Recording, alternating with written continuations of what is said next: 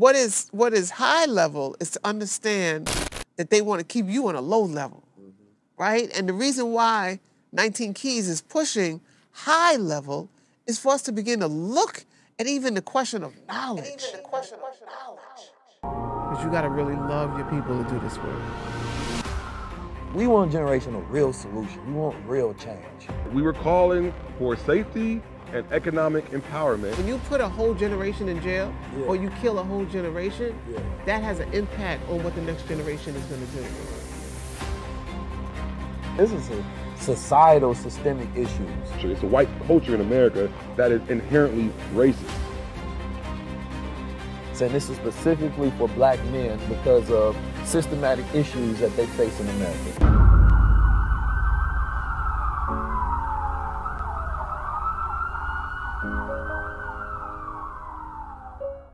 It's 19 keys. 19 keys. I appreciate my pops for teaching me how to be a guy. From a boy to a man, and ultimately back into the natural state of being into a God. As guys, we're supposed to always move with that higher self. I have to be able to execute it. Having knowledge is not power, the execution of knowledge is power. Knowledge makes a man unfit to be a slave. Because the only real knowledge you can get is knowledge of self.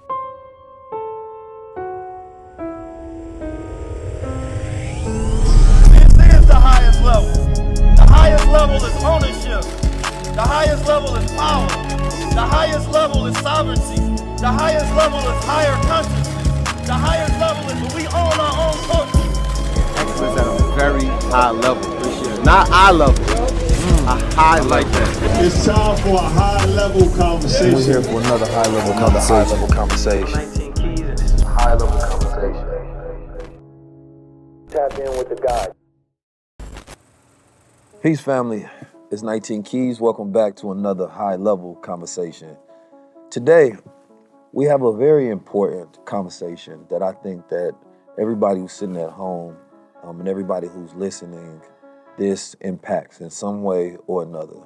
Whether you have a relative that is locked in jail, or whether you have a run-in with the police, or whether you have a issue with the way society is going, the lack of moral constitution that we have in the world, the issues when it comes to conflict resolution, the problems when it comes to, seeing a revolution with the type of results that we believe that we should have gotten 50 years ago. But we have to continue to fight on and on every single day, because every single day there's another problem, because the problem is systematic. The problem is not even just local. The problem is global when you go around the world and you see that the people at the bottom are struggling because the people at the top want to live comfortably, right? And the people at the top have the privilege to ignore what's happening at the bottom because they don't have to live in the same dirt as everybody else. And so the people who get their hands dirty, the people who are in the midst of fighting the good fight, the people who are the real revolutionaries are often unseen.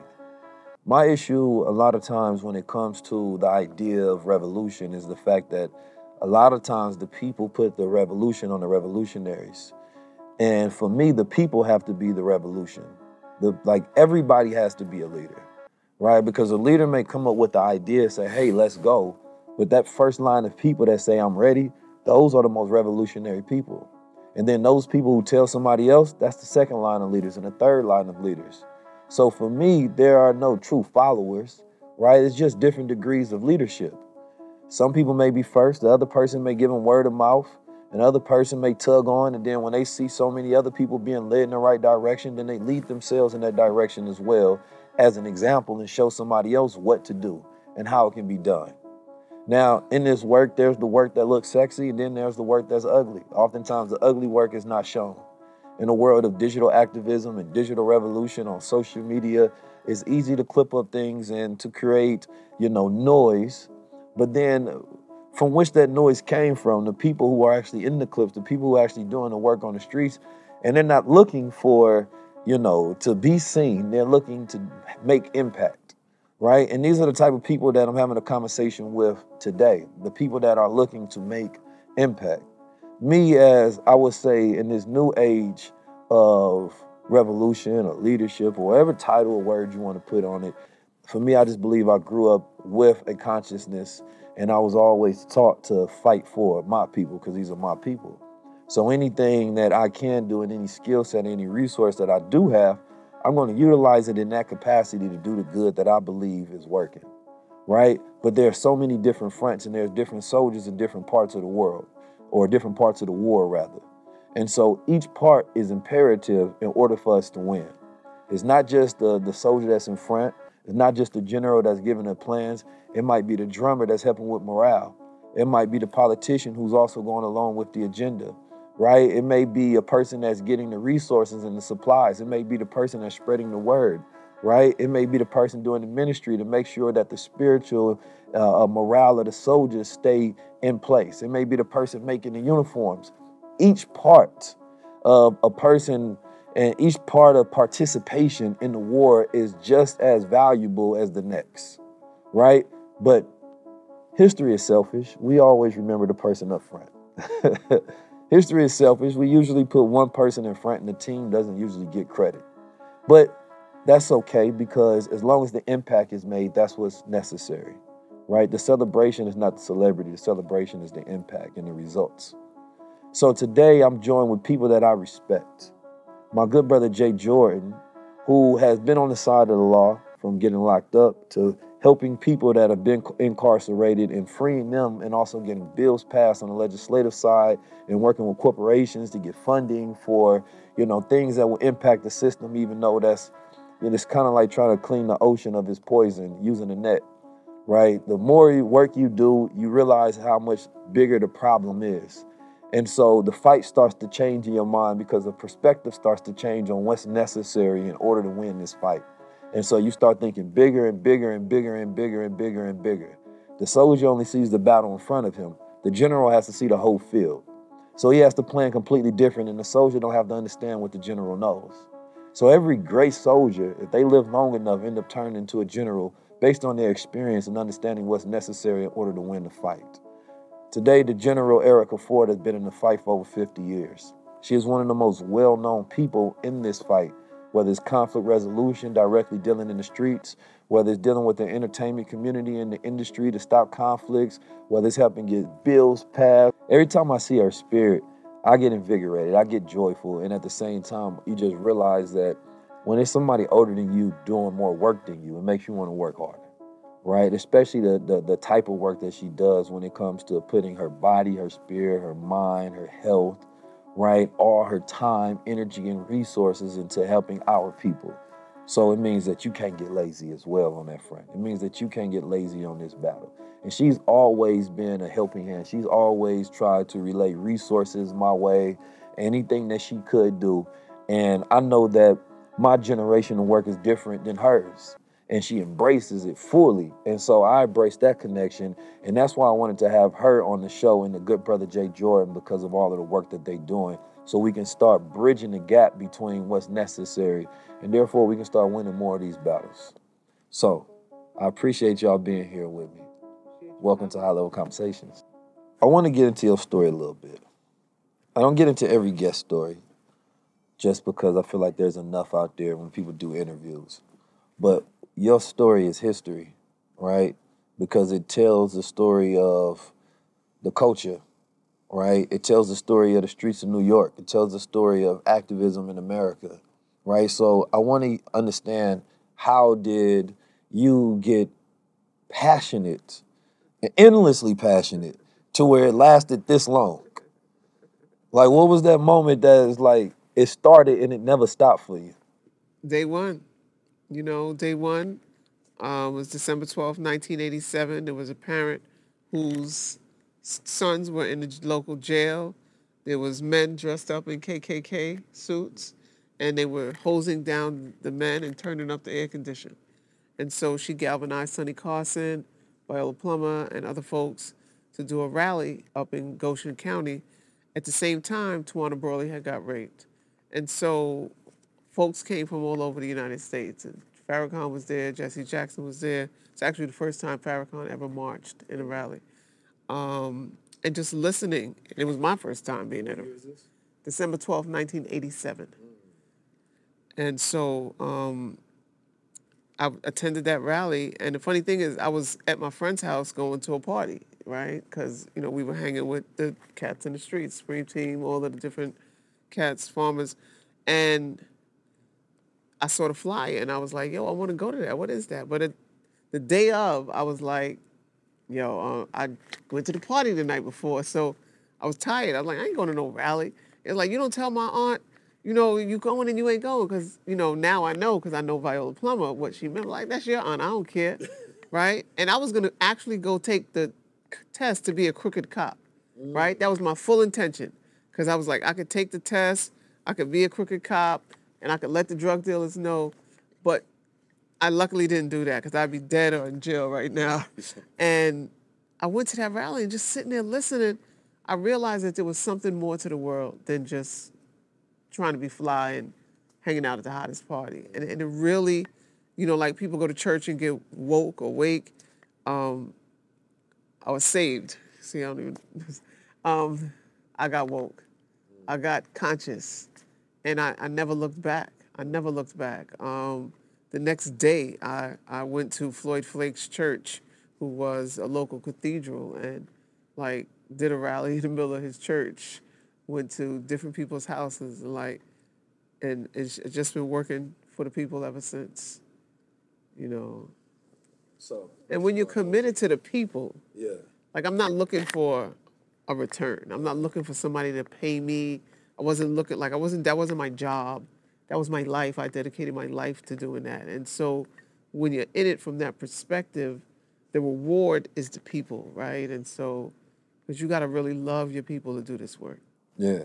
But I mean, even that, it sounds like it's starting off as a sacrifice. You're in it for the people, right? But then you still have to maintain a certain quality of life, right? So how do you feed yourself and then at the same time dedicate your life, right, to a cause that has no profit in it? Right. So in the first phases, I never even thought of that, right? You know, one of the lessons that was taught to me is that, you know, if you really know how to do this work, you'll never be hungry, you'll never be homeless, and you'll never be without clothes. And it by divine spirit, right? Whenever I was running into the wall, and something would pop up. Like, you know, people would open up their houses, and not that I was homeless, but if I'm going someplace, you know, and my mother helped take care of, supported the cause. She supported me, so, you know, and it was the rest. It's a hard process in terms of being selfless, right? Because, and then I guess because there was no social media, you're not really looking at what everybody else is doing, right? So I was content with who I was and what I'm doing, right? I'm not looking at everybody else. I'm not comparing myself to so many different peoples and having to make a post about, I put up a flyer, you know. So it was less stress on you, and you're able to be just focused on the work and not really looking at it. But as I get older and talking about where am I going after this, I'm not trying to die a broke revolutionary, you know, or somebody that, like, I don't want to be that person. And I think that it's important for us to know that we have a right to have quality life. We have a right to have anything that we want. You know, we have a right to do that. And so I work towards that lane right now. First of all, that was a dope story you just told. You said you and Farrakhan marched in the first march. You was at the party with Supreme Team and them. Then you was about to become a cricket cop, and instead, this is a quick movie. I didn't want to breeze past that. For those who don't know, like, so I want to dig into just a little more. So you just set the scene in the 80s. So everybody will know who Supreme Team is, right? To understand, like, okay, going from that side of the tracks to this one is a pretty big leap, right? So how were you involved in that back in the day, like, as far as an influence on you? Because just for the idea of you saying that, yo, I want to help them by joining, you know, the police force and then utilizing your position to make sure that they're able to continue to do what they do, means you was kind of involved in it. So, like, you know, if you can, just a glossary, who was the Supreme Team, what they mean to New York? Supreme Team was a drug dealer, a kingpin in New York City, defined by the system.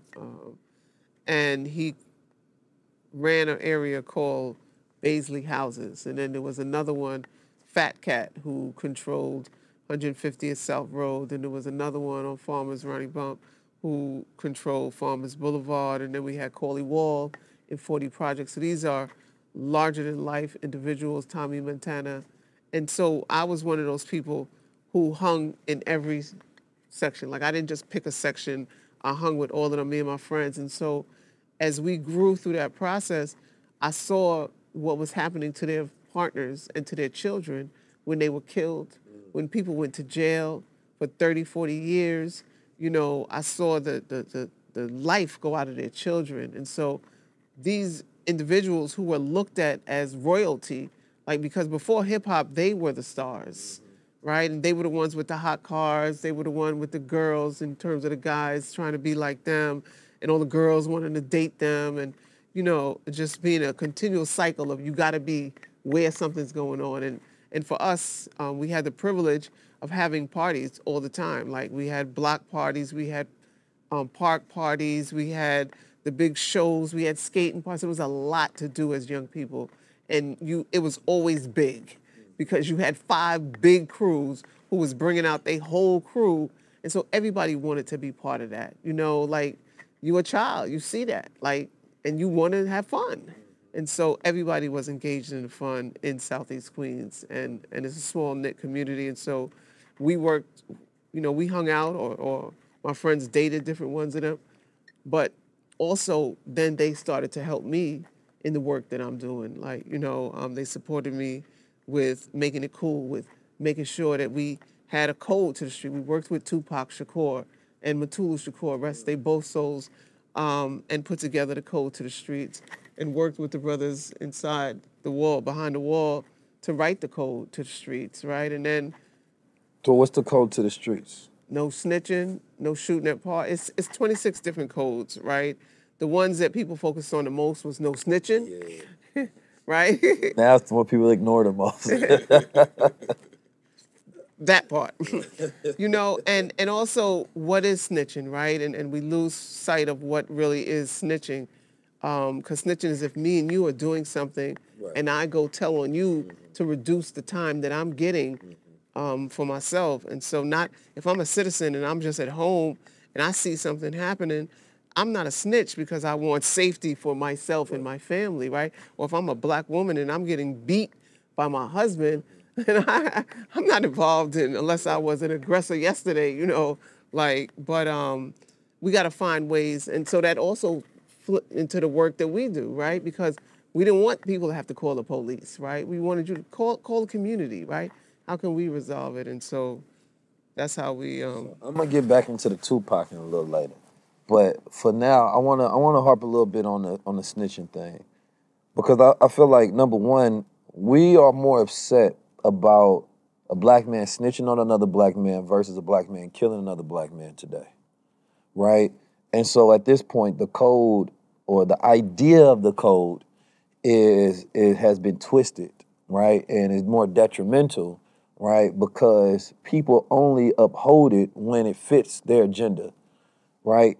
And at the same time, most people are not following the rest of the code, right? So you're kind of just picking pieces of it. And this generation don't come from that same moral constitution of the streets that came up with the code. So for them, it's outdated.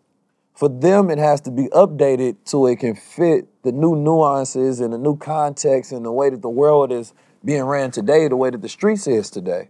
Because one has to say, like, okay, you know, I was always taught that superior knowledge never submits to inferior knowledge, and all knowledge expires when there's superior knowledge that comes along, whether it's like a new scientific paradigm, but now we're in a new street paradigm. So one can say that, okay, that code was created, but it has to expire, and now a new one has to be written, and everybody can agree on that, so that becomes the standard that people follow. So now you can hold people to a standard, because you can't hold people to a code that they were never a part of, right? So it's not like the Constitution, you know what I mean? Like, there's an actual, like, an army that says either you follow the laws or you go to jail, right? So that code is not enforced. It used to be enforced by the streets, but now nobody's following the code. right? And the moment that it fits somebody that you like or you don't like when one person breaks an aspect of it, now you want to uphold it high. But there's no morals in the streets, right? And I want to hear, you know, either one of your conversation about this because, you know, especially with where hip-hop is today in the grand scale, and both of you all work closely with hip-hop figures, rappers, things of that nature to help do the work that you do. Do you believe that, you know, there is a code and if there is one, or if there isn't one, what should be the new one? The whole question of the code, right? When you put a whole generation in jail or you kill a whole generation, that has an impact on what the next generation is going to do. Because that level of knowledge is not being passed on, like you said. That level of order and discipline is not being passed on, like you said. That's intentional, right? And so that leads to what you're talking about and how they intentionally put the drugs and the guns in to capture these people, create further disruption, and then set the laws to incarcerate and destroy, right? And so you're absolutely right. But there was a council of OGs that would hold people accountable, like the Army, right? Because just like when you go to other communities, they have a council. Right. You do something, you're going to the council, right? And so we need OGs to come back to the table, right? And really not, because now OGs are on IG, right? And so you can't, to me, like, you can't be an OG shining on IG. Yeah, no, you can't compete with your constituents. Right, because these kids are not going to respect you, right? And so we have to have a regroup around how we put order back in our street, because these are our children. However we want to look at it, they are children, right? And so... So when we say the streets, right? Like for me, when I think of an OG, I don't think of somebody selling dope. I don't think of somebody with their pants hanging off their ass, talking about cuz this, blood that. I don't think of my OG. My OG own properties. My OG is on his own business. He the CEO of his own household. You know what I mean? He got his money right. He taking care of his family. He's taking care of his kids. He participating in youth sports. Like, he's structured. He's a man. You know, for me, my OG, because I'm a man, is a man, right? When I think of OGs, women, like you, a OG, that is an OG. You ain't in the streets. You go to the streets to ensure that the folks who are in the streets understand what it is, but you try to pull them out the streets. So, like, getting out this mind frame and elevating the conversation of what the code in the streets, man, the streets is toxic. Yeah. The streets has no code. You know, it's the wild, wild west. Like, so, like, and the streets weren't made for us. Well, actually, let me take that back. They were made for us. The conditions in those streets were made for us to live in that cesspool, but it wasn't who we are. We're not made to be in the streets. That stuff is not natural to us. That's why we're running around, you know, doing primitive things, thinking primitive ways, because it's made for us to do that. When you extract people from the streets, they begin to think differently. They become OGs. You ain't elevated my mind to an OG until you get out the streets. You know, I went to prison not because I was smart and all the gangsters. I went to prison because I was dumb. I got caught, you know. Folks in prison, anybody would tell you, you know, any cat in prison right now would tell you, man, this ain't cool. Right. This ain't cool. Right. You know, to have to go to prison, get locked up, and for everyone that don't know about what happens in prison when you go, the first thing they do is they strip you down of your clothes. They make you run your finger in your mouth. They make you turn around, spread your butt cheeks, and cough in front of another man, in front of another woman. That's what you got to do. That's cool. You ain't an OG if you go through that, and you make it through that. And you like having to eat. I was talking to the brother earlier. I used to have 200 soups, 200 top ramen every single month. I thought I was the business. All that sodium, you know what I mean? All that salt was ruining my health. But they made it like that was the conditioning. So you go through that, and then you get out. And OGs, like, that's not an OG because you went to prison. It was an OG because you elevated the way you're thinking. You elevating the vibrations, and then you're going back to the streets and saying, hey, young blood, come back over here, get out the streets. That's an OG. OGs is taking folks out the streets. Ain't no code in the streets. Ain't no code in the streets. You can't have no code in the streets because the conditions in which the streets were made is to not have a code. Is to be snitches. Like, those streets crack, heroin, guns. That didn't come from us. Like black folks didn't import heroin. Black folks didn't make crack. You know what I mean? What chemist, you show me a black chemist that took a whole bunch of powder cocaine and all of a sudden had the idea to, heat it up, cool it down, heat it up, cool it down, and boom, we got base rock. That didn't come from us. Guns, they Chinese AKs, we ain't Chinese. Russian AKs, that didn't come from us. Uzi didn't come from us. The streets didn't come from us. They created these conditions in the streets, and then we live in that cesspool, and we're trying to make sense of it, but we can never make sense of it. We always have these conversations. That's why when you talk about hip hop 50, right? Hip hop comes from the streets. It's telling the stories of the streets. It don't make sense. It's like, well, if you listen to Tupac's lyrics, he's like, Brenda had a baby. Brenda put the baby in a dumpster. It's like, they don't make no sense because it is not healthy. It is evil to be in the streets. And for anybody to say, I'm in the streets and I'm cool and I'm an OG, you're not. You're not an OG if you were leading these young brothers and young sisters down a path of destruction, because the streets don't lead nowhere but prison are the graveyard. And I've been to prison, that shit ain't cool. And everybody in prison tell you the same thing. Everybody who gets out will tell you the same thing. That's just not cool. So if you're leading young cats and young women down a pathway of destruction, in my mind, in my book, in my rule book, you will never be an OG and until you get out the streets and you start pulling people out the streets. So, what I hear, and that was insightful because it sparked some thoughts. The streets is always for the dead. People say the streets is dead. The streets has always been a graveyard. The streets is what creates the snitches, right? And that's the reason, otherwise you wouldn't have to create a code for the streets.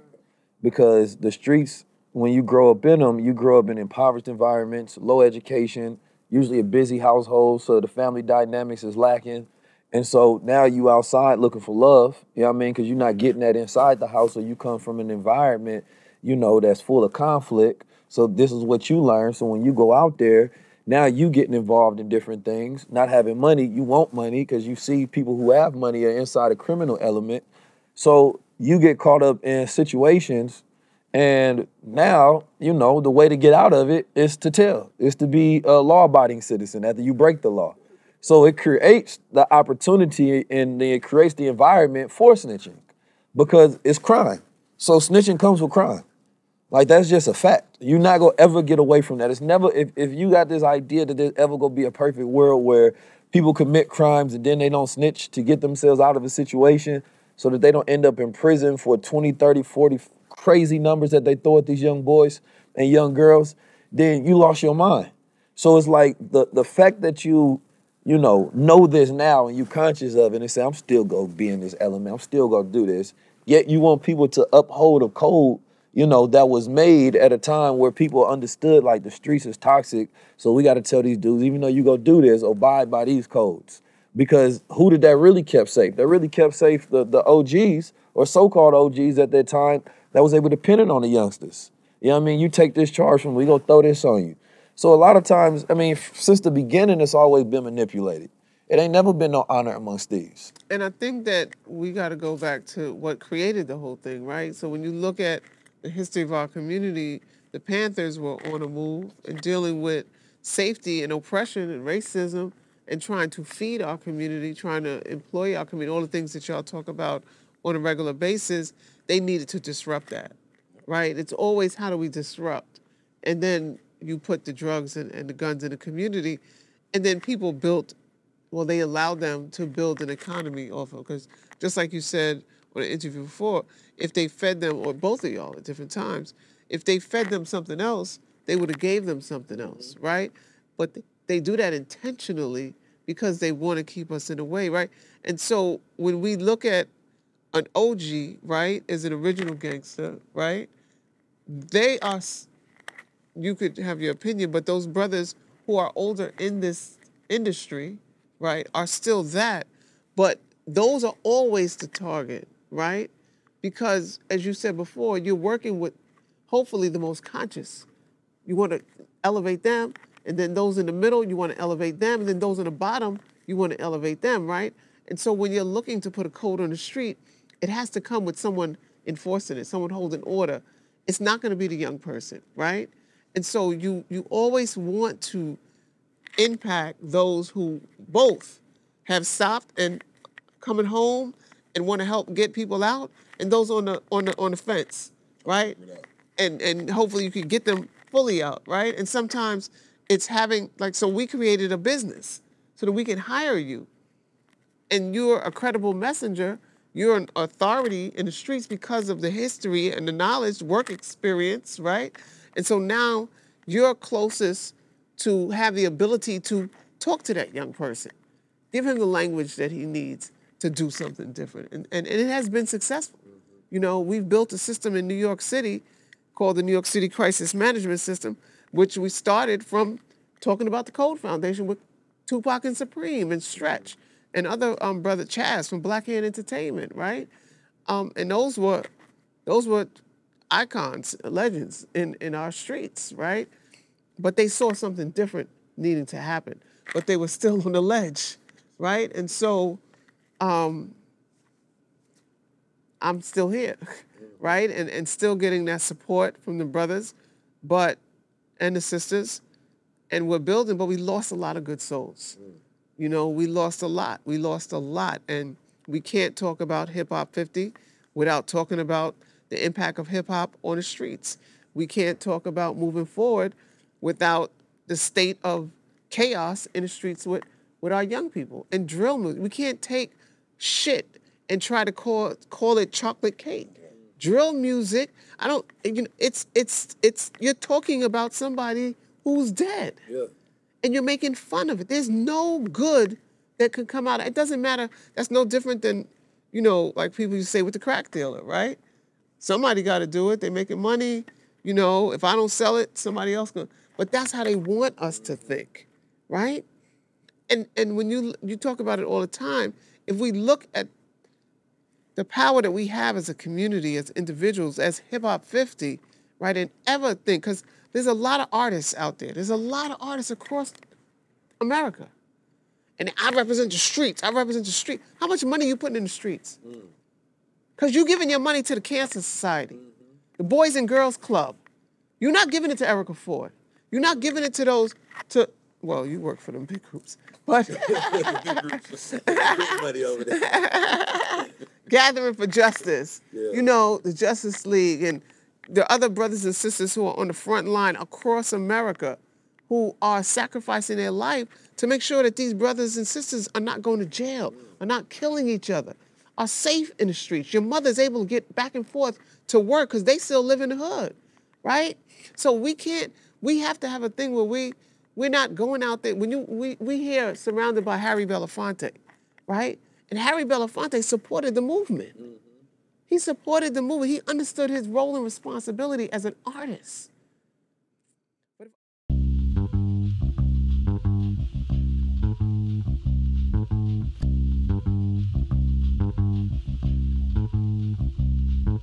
If you're going to jump into Crown Society, you're saying that I represent power, I represent knowledge of self. Stepping in the name of drip, get ready with me. Stepping in the name of drip, get ready. I wear the crown to just symbolize, like, I know who I am, I know why I'm here, I know my purpose.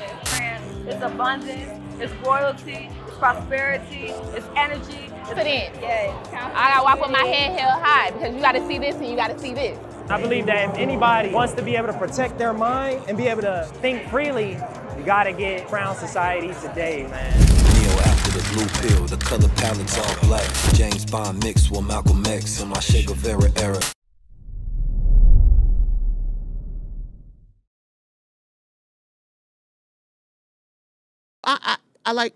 I know a lot of artists now because I literally stalk them.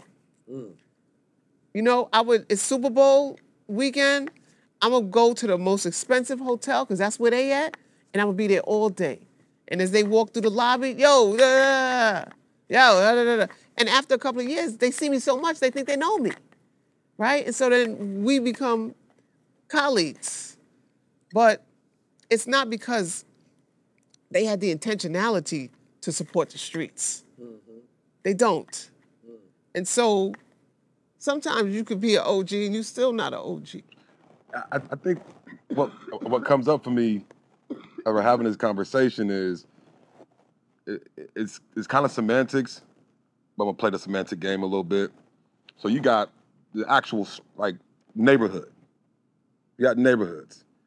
And in those neighborhoods, right, like project, like then you got folks who are outside in the actual streets, right? Like on the sidewalk, in the playgrounds, doing what they do. Like, so I wanted to separate those two things, right? Because like you got folks in the neighborhood that don't be in the streets, don't be outside and handling their business. And you got folks in the streets that are out there. And I truly believe, not to get too out there, but there's a spiritual force pulling those people and keeping those people in the streets, right? Keeping those people outside in the streets doing what they do, and they can't get away. So I do agree that you gotta have folks that are outside in those streets, right? Helping to, you know, guide those folks the best they can because they in it too and they can't get away. So while this OG told me once, he said that people look at drugs as an addiction, liquor as an addiction, but that whole street culture is an addiction.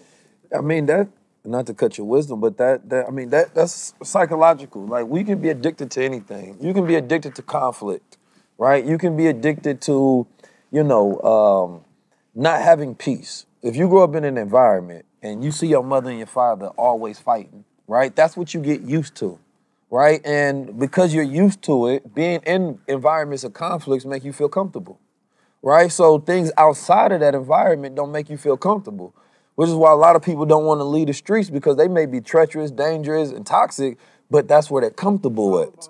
When you take them into an environment where they're safe, that's where they feel uncomfortable.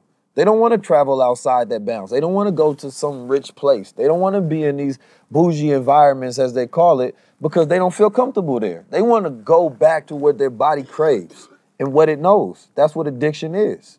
And so it's 100%, we're addicted to the trauma of our environments. So for me, that's why, environment, I was always taught stronger than nature. So changing the environment and taking people out of that. I think Mr. Farrakhan speaking to this reporter, and she was asking him how come they didn't let her in the mosque and with the cameras. And he was explaining, he said, when you go to a mental hospital or you go to a hospital, they're not gonna let you in around the patients, right? Number one, the reason they have these patients warded off because they're sick. And when the person is sick, you have to separate them from the environment that makes them sick, right? And then you have to put them in, a situation where you can give them the medicine and you can make them better, but that separation has to happen first. So I'm a firm believer that, the number one, you have to expose people to different realities and take them to different environments versus the one that's keeping them who they are, because that familiarity, right, it's gonna have them going back to who they are and what they know. We know this, our uncles and peoples anytime they go back to where they came from, they start doing the exact same thing. Whether it was drinking, whether it was smoking, whether it was doing the drugs in that environment. Why? Because the people in that environment doing the same thing. It's like a time capsule. And now they're pulling on that self, not the self that's trying to make it better and be more disciplined. What the streets lack is discipline more than anything, right?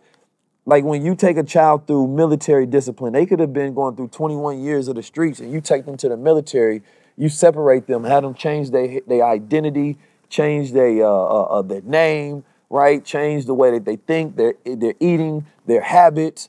Now you can change 21 years, right, of bad habits by putting them in an environment of discipline.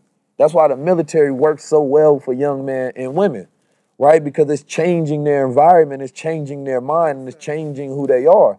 But when you in the streets, you got that same spirit of a soldier, but the battlefield is trauma every single day, and they got PTSD. And they're trying to do coping mechanisms so that they can continue just to survive. And survival makes your scope of thinking very narrow. I ain't got time to be thinking about financial literacy. I ain't got time to be thinking about what I can use social media for. Man, I'm trying to get through the next week and the next week.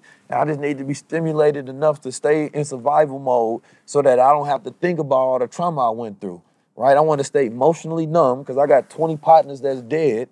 So I don't even want to start going through that because that's going to bring up issues that I'm not even ready to deal with. I'm going to get broken down, and then I'm going to fall off to where somebody might catch me slipping.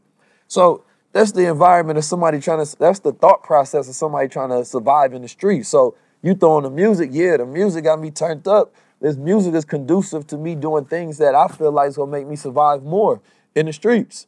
But I consider it slow suicide, right? A lot of them are on a path towards slow suicide. whether it's the drugs, whether it's the environment they into, you're doing things that you know can either cause you death, right? And you don't mind putting yourself in harm's way. One of the things that we do with individuals like that is really same thing as if you're taking them into a clinic, right? And unfortunately, we don't have a clinic in the community, so we work with the whole ecosystem that interacts with this individual. And so we are removing him from that or her, and then slowly changing their mindset, slowly detoxing them from that habit and giving them a new habit, right? So we use Queen Afua's products to do a detox, to clean their bloods out, because it helps, because what you eat is also, as you talked about so many times, what you become, right? And so, and then at the same time, exposing them to success in building their own business. Like with our young people, we used to do teen party. Whatever they like to do, I said, like, whatever I'm gonna show you how you do it as a business. If you like to sleep, you could go test beds for companies, right? You like to party, you could be a party promoter. But whatever you like to do, I showed them how that could be a business and help them become entrepreneurs. So then once they see they're making money and having fun, and I don't have to do that, then we're the new gang, right? And it's cool, and it's fun, and it's helps you grow in life, right? And so we don't, and then you're making music, they start from that. Like we had one young lady, she was, I'm a rapper, I'm not a poet, but like, just try it. And she went in and she did it. She won the whole contest, you know, at the Knicks Poetry. And now she just won $25,000 20 years later with Remy Ma's battle rap, right? And she created a whole program called Pain on Beats because she attempted suicide 5 different times, right? Because of the trauma of trying to get out. Because trying to get out is a thing, yeah. It's just traumatic. And so I got a 5-year-old boy and a 3-year-old boy. And we had the 5-year-old boy when he was like 2 years old. It's our first kid, you know, and he used to like throw these temper tantrums. And when I was young, and I seen the kid throwing a temper tantrum in church, right? Parent used to snatch him up. Boy, quit crying, I'm gonna give you something to cry for, right? And this is how we responded to a temper tantrum. But I was like, you know, I responded like that. I'm like, man, you better, you know, man, be quiet. What are you crying for? Why are you screaming? Boy, don't scream in the grocery store. You embarrassing me, right? And I was responding like that for a whole month. And I seen him get worse and worse. I'm like, okay, well, my input is not, you know, giving me the desired output. I have to change my input. So I began to research. This is why I love the generation we live in now, because, you know, you have no excuse anymore to have a lack of information. You know, you can ask Siri. We were laughing about Siri earlier, right? So I went deep into the 2 to 5-year-old brain development, right? And, you know, at that time, he was having temper tantrums.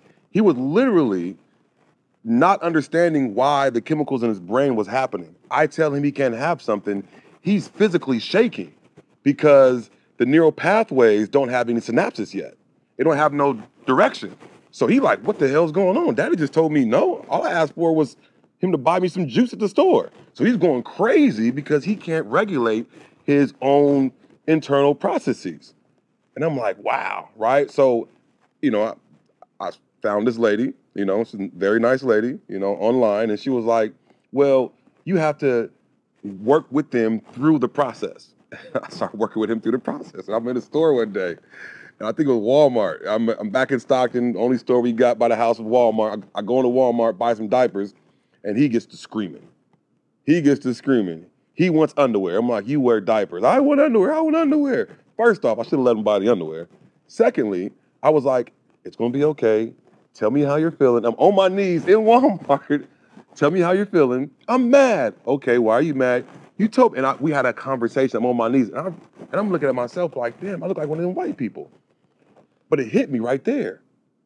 This is how they train in their children to help process and build the neural pathways to build healthy habits, thinking habits, to way when they're viewing the world, they're not viewing the world through a trauma lens. They're viewing the world through a problem solving, how do I conquer lens. That's why they became conquerors, right? So I began to do that with him. Then my research took me down another pathway when I was doing research for the bill, right? For the bill we passed in California, for the expungement bill. And I wanted to have a rebuttal argument for the cops who are going to say, well, more black people commit crimes. That's why more black people have, criminal records, which is, a valid argument, right? Which is a straightforward argument. But I'm like, why are we committing crimes? Okay, we commit crime. Why are we committing crimes? And it broke me when I found the research that black parents don't do what I was doing with my kid. So we're literally building bad neural pathways to where if I'm told no, when I get older, that me being told no leads to aggression. So now I resent authority. I resent somebody telling me no. If somebody step on my shoes, you disrespecting me. And then when they hit puberty, it just explodes. That's why a lot of young black boys, when they're 13, 14, my dad told me he felt like, I got snatched up by the body snatchers. I turned into a whole different person. And it leads to alcohol, it leads to criminality, it leads to increased suicide. That 3 to 5 year old range in young black boys and young black girls, in particular black boys, because more testosterone hits us when we're 13 or 14, is crucial. It's crucial. That's why early childhood development is crucial, and we're not seeing that. So when you think about the built environment, take it back to the 70s, right? All them dudes go to war, they come home from war, right? And they addicted to heroin, right? Or don't come home. Or didn't come home. All of the mental health hospitals, we had deinstitutionalization, right? They closed down the mental health hospitals. And then in the same urban centers, we had these cities were deindustrializing. All the factories were closing down. So we had a trifecta. We had mental health, no mental health support. We had people coming home from the war, and we had rapid job loss, right? These young men, these young women that were raising these kids didn't have the mental capacity to sit down and be like, it's okay, 3 to 5 year old. Look, we got to figure out how to take care of this household. You stay in a child's place. 80s hit, crack hits, war on drugs, extracting the men out the home, extracting the women out the home. Those kids were traumatized. Trauma begets trauma. Crisis becomes crime. So what ends up happening is year over year over year after civil rights, we end up with traumatized kids from the age of 3 to 5 that have bad neural pathways. So what you're doing, what the nation does, what the military does, is it rewires your neural pathways. That's why when we talk about psilocybin, it's the best thing going right now because it's allowing people to rewire their neural pathways. When you take somebody out their environment and say, what you're feeling is okay.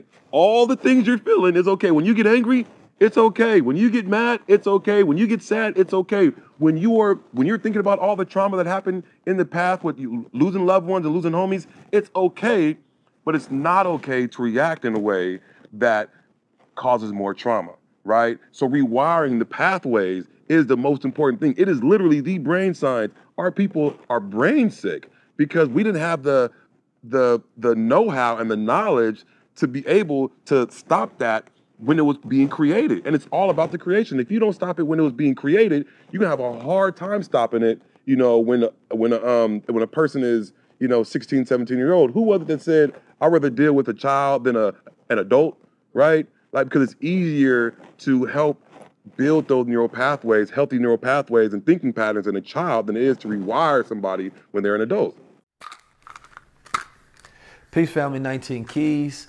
We got to pay the bills, so this episode is brought to you by Smart Moss Gold. We call it smart because it has lion's mane in it. Lion's mane is a nootropic. Nootropics are things that help you with cognitive function and enhancement. That's talking about the brain. The reason that I can come on here, have conversations, and remember things, have recall, retention, focus, clarity of mind without the brain fog, right? Is because I take that lion's mane consistently so that it is always in my system, helping my brain regrow that matter, right? Helping with the myelination, which is just talking about electricity that flows between the neurons, which is the information that you have in your brain. So sometimes you get stuck and you're like, I can't remember. You need some of that Smart Moss Gold, right? It also, of course, has CBD, the gold powder in it, and then, of course, it famously has sea moss. So you're going to be getting those minerals, those nutrients. You're going to get that overall well-being. Your body's going to feel good, and you're going to be getting smarter on these. So I take 2 of these every single day. You take them throughout the month, and you're going to see great results. So make sure you go to goldewater.com. So yes, we sell more than gold water. right? All of this is about remineralizing, especially in the world where we are deficient of minerals and we are over-chemicalized. Make sure you tap in, get your small moss gold right now. Peace. Stay high level. Now, I think what you said speaks to the root, which is where a lot of people never speak on. Even when I see a lot of shit on social media, a lot of times I'm not against what the person is saying, but they're not going deep enough, which doesn't allow them to have empathy of the why, right? You're kind of throwing a tantrum like a child when you're just looking at the what. They didn't do this or they did this. It's like, but why, right? Because we don't have a lot of empathy for our people a lot of times when we deal with each other, which is why we use so much harsh language. These niggas ain't shit. These hoes ain't nothing. It's like, but how and why did they get there? Because now if we can have an understanding, even as adults, so we can think through this issue, now we can understand the why so we can prevent it and create solutions so that it doesn't occur again. Otherwise, it becomes repetition. Somebody I want to have on the show, his name is Dr. Amen, I believe, and he talked about similar what you talked about when it comes to doing brain studies. Because we talk about mental health, we don't talk about brain health a lot, right? And when he did scans of the brain, he can see where there was basically, you know, these spots in the brain, you know, where if these people went through therapy to help fix these areas, then they would lose a lot of that aggression. They would lose a lot of those issues and problems. But we can't, you know, and he did that by, of course, having a whole entire brain scan and taking people through it and then working people through therapy to fix that area and then doing another brain scan, and then that issue is no longer there, right? But if we go talk mental health in America, it's not like in Atlanta they want to build 85 million for a cop city, and people say, no, that has to be deployed with actual resources that make an impact so that you prevent the crime from happening in the first place. And like you said, that starts in the household, that starts with early childhood development, that starts with education, that starts with increasing life. But it also starts with giving people quality life. Yeah, you know what I'm talking. Yeah, I was getting there. I was getting there. Because when you look in our neighborhoods, when you talk about those 3- and 5-year-olds, they're giving them Ritalin and Thorazine and all kind of drugs. Melatonin to go to sleep. Right? Yeah. Yes. You know, and that's real. That has a real impact. Yeah. And so you talk about all of these things that have happened, and then taking all the resources up, the redlining, right?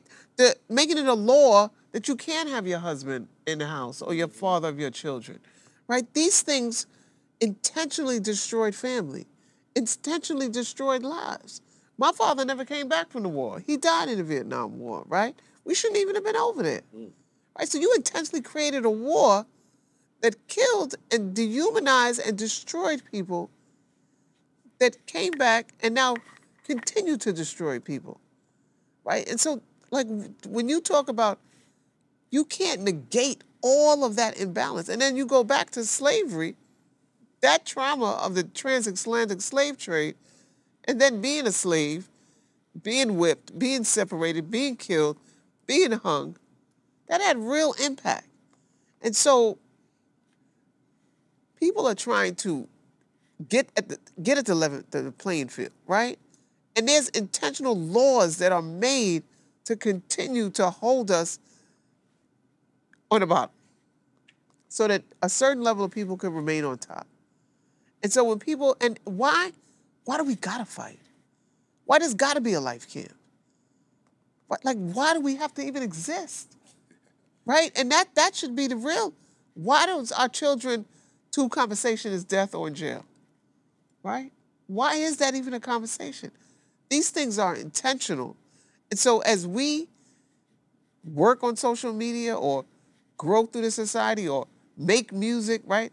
At some point, at some time, we're gonna have to relook at that man or woman in the mirror and say, like, no, I wanna sing something different, right? I wanna stand on a different square and really help expose or change or transform or educate so that we can begin to live different. Because we don't have to live like this.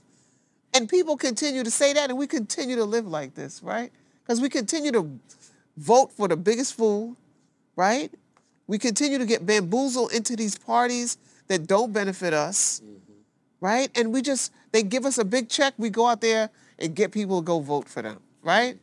People come home, they want to work around gun violence because gun violence is where the money's at, right? It was AIDS before, we want to work around AIDS. It's homelessness, we want to work around homelessness. Don't work around something for a check. Work around it because you're committed to making conditional changes in our community with our people, right? And until these we got to continue to, as you have these high-level conversations, you're bringing out a new audience, right? You're waking up a young generation. So when you talked before about the code, you're helping to bring a new code and standard, right? Because people are dressing like you now. They're talking like you now. And the same thing with you, right?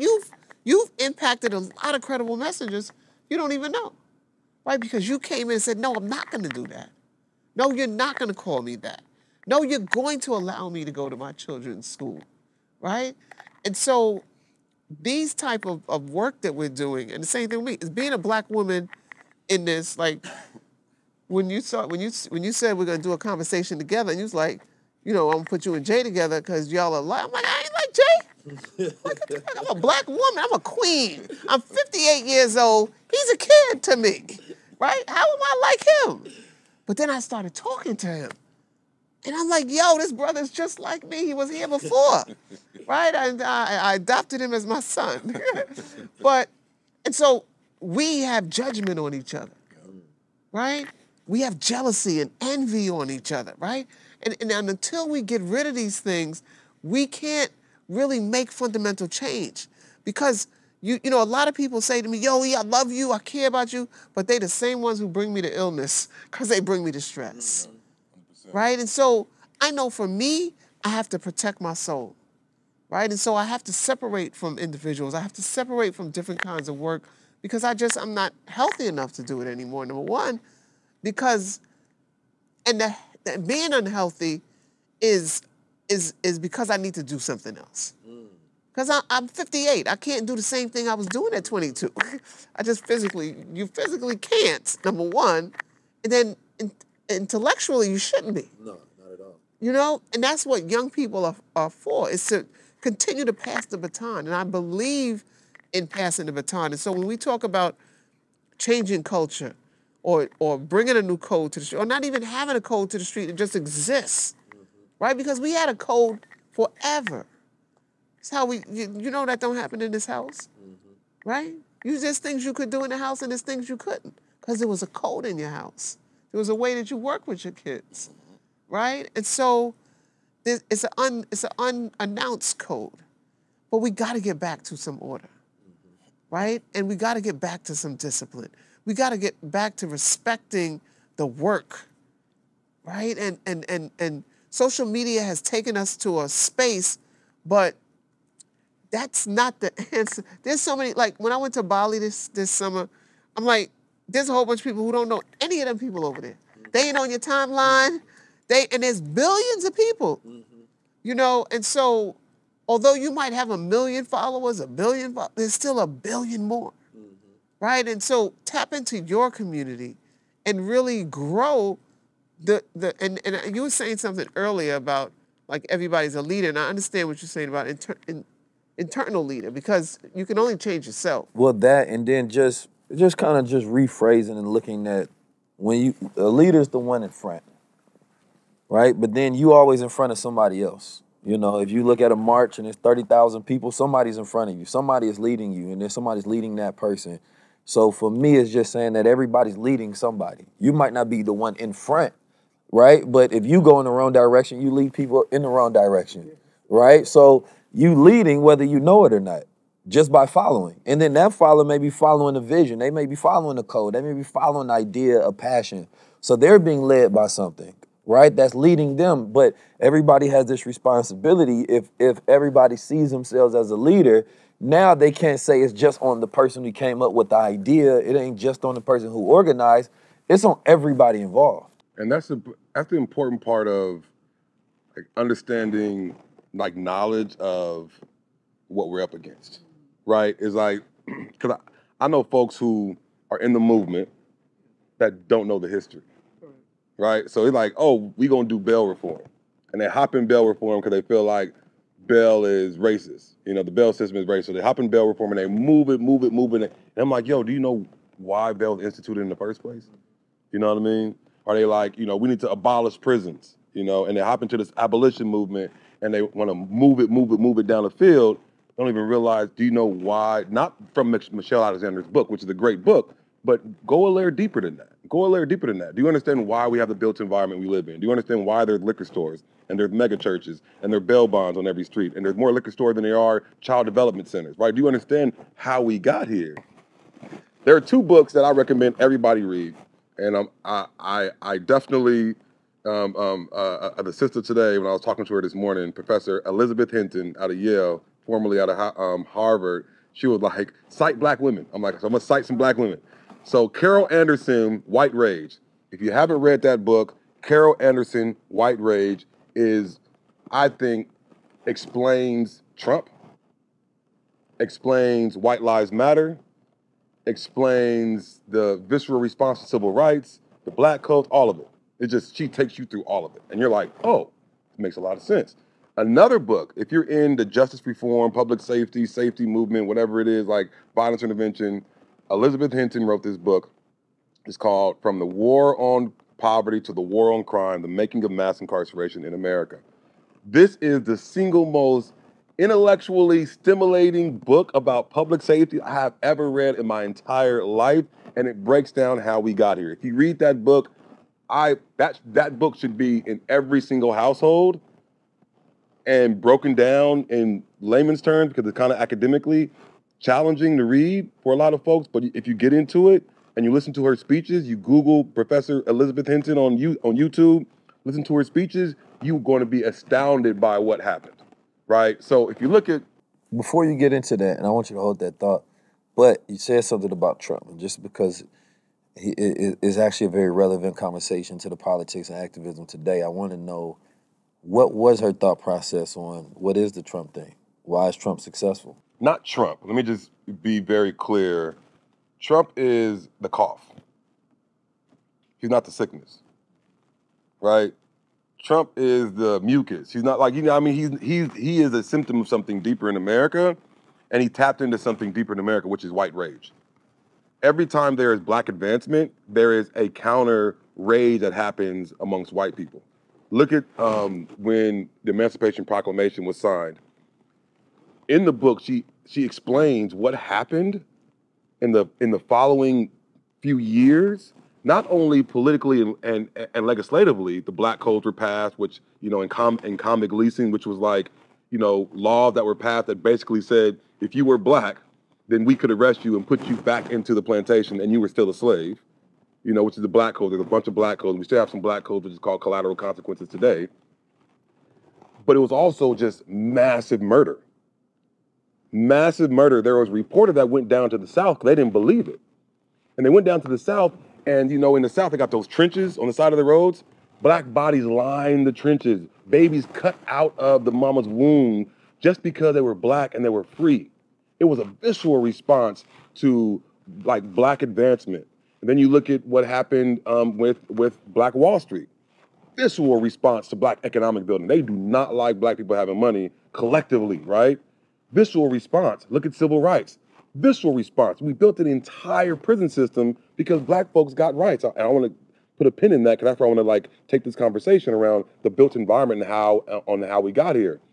Whether or not you like Obama or you think Obama did whatever he did, Obama stood for something that white folks did not like, right? When I say white folks, not all white folks, but white America, the thing that represents white America, that whiteness, that culture. It's a white culture in America that is inherently racist, period, right? Obama was elected, white folks went crazy. My dad had a church. And it was a multiracial, Pentecostal, non-denominational church. Fire and brimstone breathing, praying, and you falling out, people shaking, speaking in tongues. Multiracial coalition with a part of the city. People love my pops in Stockton, California, right? Moved his church to Eastside Stockton because of the eminent domain. Eastside Stockton is historically a white community where all the white folks from Oklahoma migrated to Stockton, and they built a community called Eastside Okieville, right? All the white folks, and now there are a bunch of migrants there, migrant workers there that are working, and Latinos. So it's a mixture of community, but people were still coming from all across the city. My pops church had 400 members. 2008, Obama elected. My dad got in front of the congregation and said, I am glad we got a black president. Ask me what happened to the white folks in his congregation. They left. They left. They left. Like, systematically, Obama was the only president where they was talking about his clothes. I just seen something the other day where they had this man go on Tucker Carlson and said that he had sex with Obama. No other president would be disrespected like that. Whether or not you like Obama, you don't like Obama. And then in 2016, it was that Trump movement was an anti-Obama movement. It was a response to having a black president and black folks feeling like we finally made it. Even though we didn't, even though Obama did a whole lot of harm to other countries and bombed, and we can talk about that. But what he represented was black progress, even though if it was real or not, he represented that to them. They perceived it as black progress. They said, we're going to get the most whitest, the most racist, the most wealthiest, purest, make America great again. That was Nixon's campaign slogan. This right here, make America great again. The same policies, turn people against migrants coming from, really refugees coming from the South. We all turn against them. They're taking our jobs. I heard black folks talking about, Mexicans taking our jobs. What? No, they not. You want to get your ass in that field? You want to get your ass and dig trenches? You ain't doing that work. Right? That was white rage, and Trump represented the white culture of America, the wealthy white culture of America, even though he wasn't even that. He was just some rich white spoiled dude that made it big in real estate, and his pops was racist. But Trump was a reality star. He was a culture icon. He was a cultural icon. We all love Trump, but for them, Trump represented white culture, and that was a anti-Obama movement. And you can see throughout history in the book that she paints that very, very well. I don't think Trump represented anything more than that. And now what you see now is, those MAGA folks who, I have friends who voted for Trump and will still vote for Trump because they feel like his economic policy was better for them. Whether or not, you believe it or not, right, they feel that way. And I don't down anybody for feeling any type of way. I don't say that you're right or wrong. You have a right as an American to feel that way, and they will vote for Trump. I do believe now that that subset of America, right, those few million people, what is this coalition now? Like, what is it, 10 million or something like that? 10 million, 8 million, whatever you got, 4 million folks who will vote for him if he was in San Quentin right now, right? Like, those folks, those Marguerite Green, like those folks aren't all the way there. You know what I mean? Some of those folks are just literally saying things to provoke and to espouse this racist, anti-Obama, anti-black rhetoric. And we saw it all throughout Obama's presidency, and Trump rode that wave. And, while it isn't the full Republican Party, I don't believe that all Republicans are racist. Hell no. My dad is an ex-Republican. I know a lot of Republicans because they're conservative. They're religious conservatives. They don't believe in abortion. They don't believe in gay marriage. That's just what their religion calls for.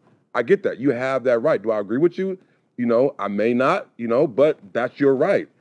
Not all that side of the aisle, is that way. And there are some Democrats who believe in that white culture as well. Right? And so Trump represented that for a lot of people on the right and on the left and in the middle. There's a lot in that to unpack.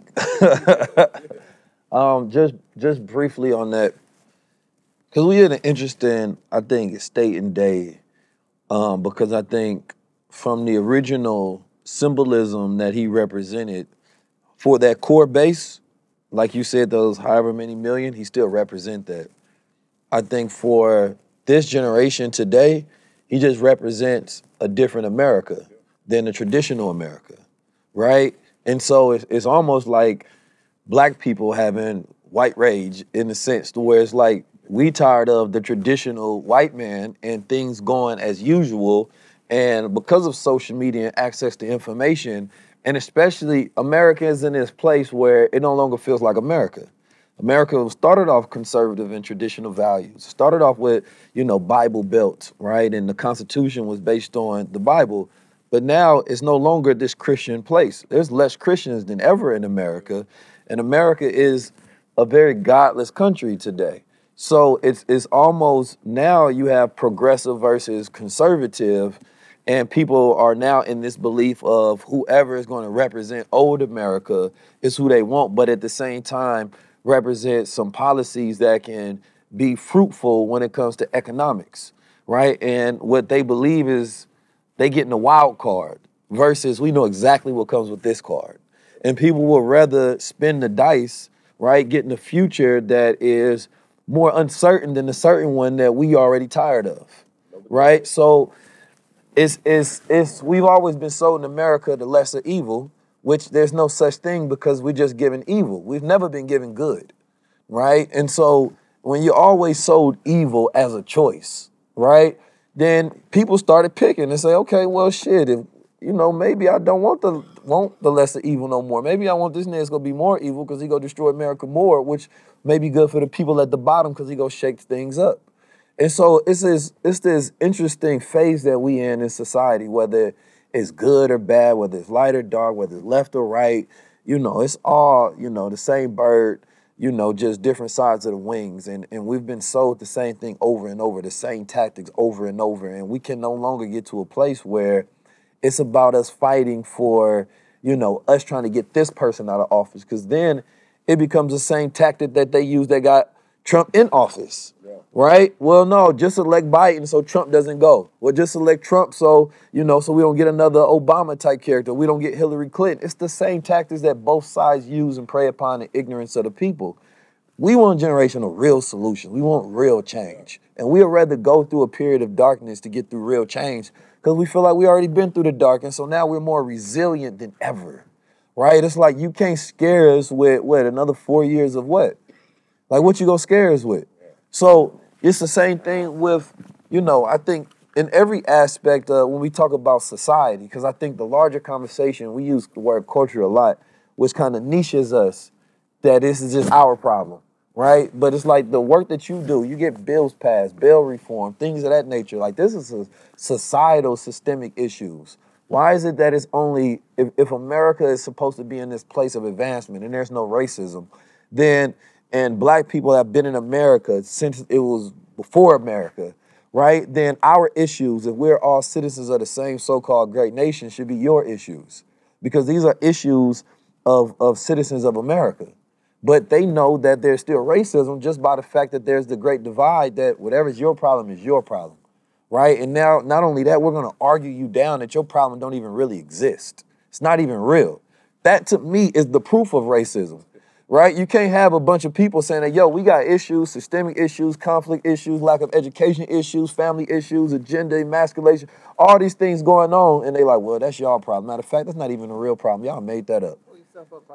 That's the racism itself, right? I don't need to point to any other statistics. It's like, wait a minute, if there's a section of America that tell you they got issues, it should just be in America's best interest to help those people. The bureaucracy that they set up to deal with the issues is racist as well. Oh man, it's even worse than that. It's so JFK had a really good thought, the New Frontier. Right? The New Frontier plan was a domestic policy, a litany of domestic policy that was supposed to eliminate poverty and racial inequality. Obviously, he was murdered. He was assassinated. Lyndon Baines Johnson took, you know, the mantle, and his framing wasn't the New Frontier, but it was the Great Society.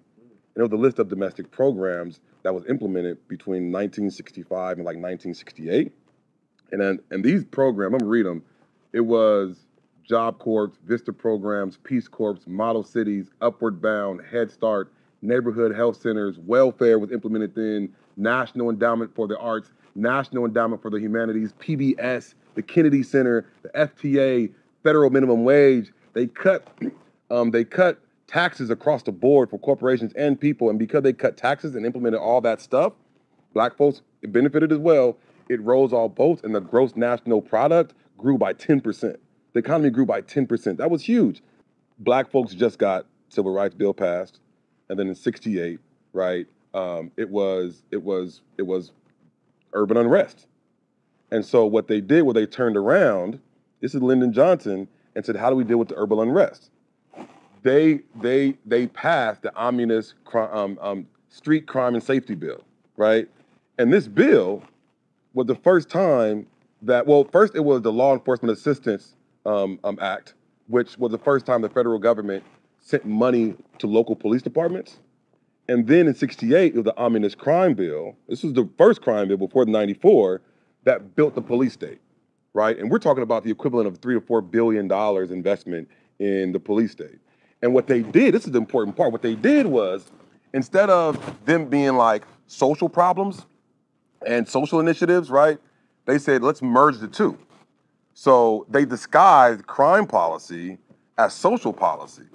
So instead of having a community health center just as a community health center, they had a community health center with a substation in it.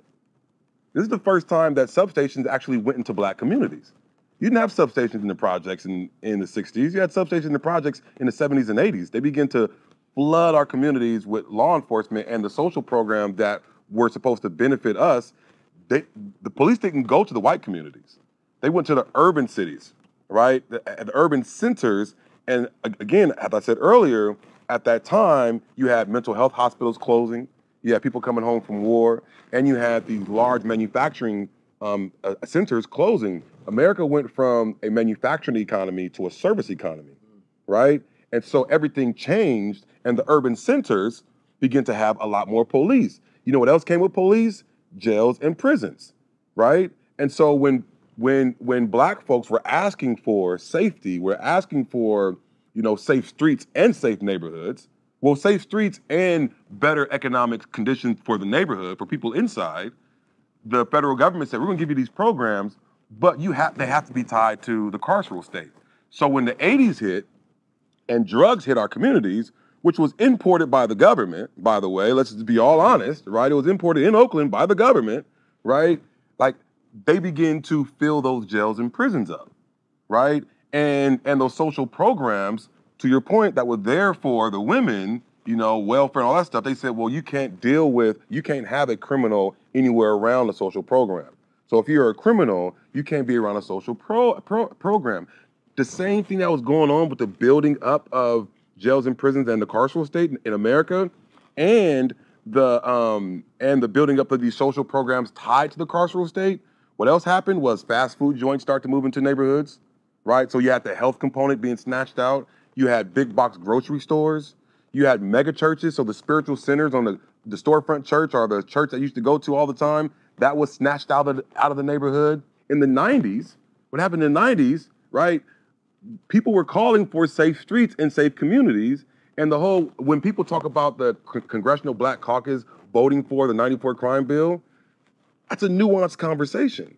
Because while black folks were saying we want more safety, we want more social programs, what the Republicans did, right, they tied all that stuff in together. So when they were voting for a crime bill, they were voting for social programs, but that was the only way they can get the social programs, right? The only way to get to, so let's backtrack. In the 70s, right, we were calling for safety and economic empowerment. We got the war on crime, right? In the 80s, we were calling for safety and economic empowerment. We got the war on drugs. In the 90s, we were calling for safety and economic empowerment. We got the '94 crime bill and the war on and the war on crime. In the 2000s, get this, in the 2000s, 2001, when those towers fell, America came together. I never seen so many black revolutionaries and everybody else talking about being proud to be an American, being pissed off. I was pissed off. Like, damn, they came over here and brought the towers down. They really attacked us. Like, damn. You had some people saying, well, America deserved it. But for the most part, everybody was like, damn, that's fucked up. That's fucked up. We were asking for national security. We got the war on terror and the expansion of the government, of the government bureaucracy, right? They expanded TSA. TSA was not around before 2001. Homeland Security, which is a large government department, and the domestic surveillance of Americans was not around, right? In 2010, in 2011, in 2012, we were calling for safety and the cops to not kill black people. And they were calling, when black people were in the streets, they were saying, oh, they're thugs, right? And so every time black folks, since civil rights, every time we've asked for something, the government expanded itself. And that's the fundamental problem when you look at the built environment. When you talk about health and safety, and how do we get out of the rut that we're in, we as a people have to look internally and say we need a different strategy, right? And what did that look like? There's a lot of conversations that need to be had about that, right? And I believe that now at the time we are experiencing something that they experienced in the 70s, that there was like there was large scale government interruption in the Black Panthers, you know, and that stopped that. But now we can, like with the technology, we can do a lot in terms of figuring shit out, because if we don't, what's gonna happen is government's gonna expand itself again. Government has a responsibility to expand itself. It expanded itself after it expanded itself after the war, right? The Civil War. It expanded itself after the Great Depression, the Great New Deal.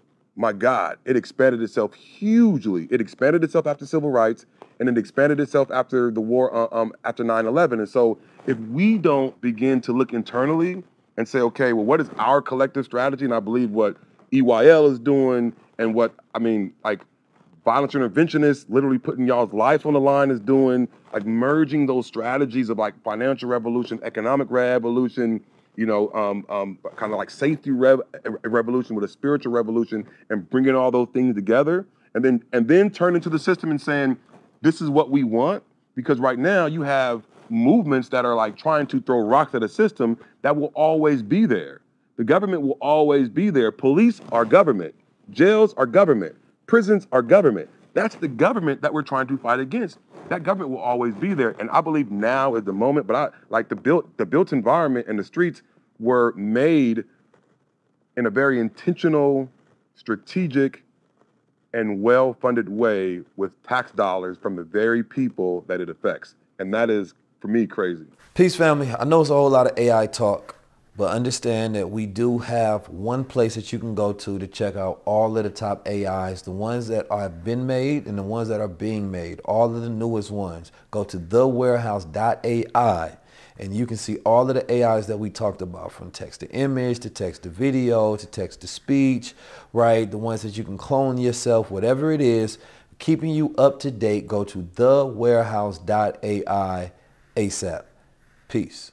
I want to get into two things, and then I want to get your take on basically the strategies that you are currently using, and then how we can improve and what the future of this looks like. So, like, for me, the next phase of government expansion, of course, is just a complete social credit system like in China. I always say China's present is America's future, right? America just doesn't have the tools to be able to roll out things as fast as China can. Right, with the expansion of the CBDC coins and things of that nature, where the government can decide, hey, Jay, I don't like the way you're talking, then therefore you can't shop in certain grocery stores. Your money is no good. They can cut off your wallet, right? So therefore, not only that, somebody can't send you money, right? Because they're controlling the money. So it's like things of that nature is already done in China. You can jaywalk across the street, they'll take your picture and automatically take money out your wallet, right? And then put your picture on a bulletin board, right, as somebody who just committed a crime. So therefore, it's a instant deterrent against crime, right? And unless you are connecting your identity to these wallets, because we already live in a world where it's already the de-dollarization. You can't go to most places and spend money, right? A lot of places talking about they don't take cash. So we already going to a cashless society, and that's already government expansion by giving them the ability to not only print money, but to destroy money, right? And to control the money that you have, right? Because now, if you create a system like they did, I believe it was in Nigeria. Nigeria is one of the first ones to come out with the CBDC coin, where they had it set up where people weren't using it at first, right? Right, but what happened is that people didn't want to use it, so they told them, and I'm going to mess up some of the points, they told them that they was coming out with a new dollar that they can use, and that didn't come out.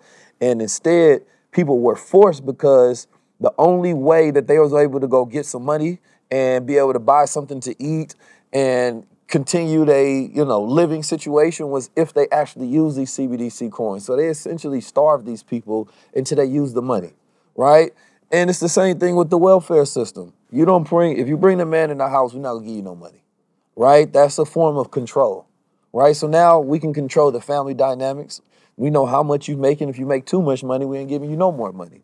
So it's basically putting, all of America on welfare, right? Taking that same exact type of system and having control over what you say, what you think, what you do.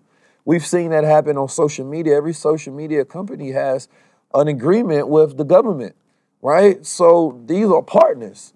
So imagine you now take that same agreement and they say that, okay, not only if this person says something on social media that we demonetize them, but we also demonetize the rest of their life as well, right? What happens if you can't pay your bills because the government said your money no good, right? So now they control what you say, right? They control what you do, how you act, who you interact with. So that expansion of the government gives them so much power over everything that at that point, that's the end game. Because what else do they need to do? When they can control your living and your money, people gonna shut up fast. Most people don't want to stand next to a revolutionary activist or a radical because they don't want to mess with the money. Because when somebody can feed you, then they control when you eat. And if you don't eat, you starve. So they control your life. Like you said, when the movement leaders start taking the funds from the corporations control the movement. Otherwise, they cut off the funds, right? So it's the same thing with the people, and that's just a trickle effect. So yeah, there's an expansion in government to control society, right? Not just black people. Black people are a small aspect of it, right? But if you want to make America great, the easy plan for national interest would be take a look at the people who are getting it the worst. Black men have the worst statistics out of all groups, from health, economics, to education, right? So, and of course, we get no funding, right, for our ideas. You don't get funding for, some brilliant idea you have to change the world. None of that money's coming to you. None of that money's coming to black women. They created a situation where they separated black men and women and see themselves as different entities, right? So this is a black women's fund. You've never seen a black man's fund, ever. I've never in my life seen a fund from any corporation ever saying this is specifically for black men because of systematic issues that they face in America. Never in my life. Today, I see minority, people of color, women fund, because we need you to separate your identity and your advancement from the black man, right? So it's another system of division and control, right? So until it gets to a place to where, number one, if we are the greatest influencers of America, right? And America's power is waning because it's losing influence over the world. People don't want to be like Americans anymore, right? They'd rather be like, some other aspect of the world or be like themselves and or military occupation. So we're in the face of the end of an empire, and now they have to figure out all of the tools to maintain power because there's no historical reference for what happens after this besides demise. So when you're facing fall, you're going to do everything you can to continue to maintain power. So the most desperate thing they can do would be to try to empower black men and black women to bolster the GDP and the influence of America, because that would put America back into a grandstanding. But we don't have equity in America. So when we talk about the fall of America, people feel like, well, that's not my company falling, that's your corporation, right? So a lot of our issues, we feel like they're cultural issues and we don't feel connected to society. So even when we speak on it, we always speak about culture. We never speak about society. So society says that, well, shit, y'all don't talk about us. That's not my problem, right? So, and that goes from the corporate lens because they like, okay, we can help solve a diversity, inclusion, equity problem, right? But that might not be big enough right now for us. We need something that solves a societal problem. So now you have to take the issues that's going on in the streets and say, well, mental health is a society problem. The youth disillusionment is a society problem, right? The lack of financial literacy globally is an issue, right? Especially in America, because the citizens not smart enough to make more money and take advantage of technology and the different trades and skills to bring more money to America. America is dumb right now, right? So when we talk about our issues, they like, okay, well, how is decreasing the prison population going to help America? How is increasing the mental health for the black community going to help America? Right? Now, we know that, well, I don't know about America, but it's going to help us. But then it does help America. I don't see how it wouldn't, because there's less crime, right? There's more people that's increasing income, right? There's more companies being made. There's more jobs, higher quality of living. But for them, that the lawyers, the judges, the doctors, the prison, they live off, some of these towns upstate solely live off the prison, right? And so when you talk, because, you know, it's a lot to remember, and I'm not as young as y'all, but when you were talking about the programs that they put in, right, those were intentional to distract. Because why they got to put programs in? Right? Why need a welfare program? Why is society upside down? Right? And so why is it like, why are there no police in Bayside riding around? Why is there no police over here in Manhattan on the Upper West Side riding around? Right? It's not that black people create more crimes, right?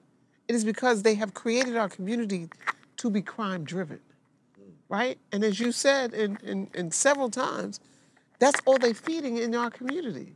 It's criminal activity.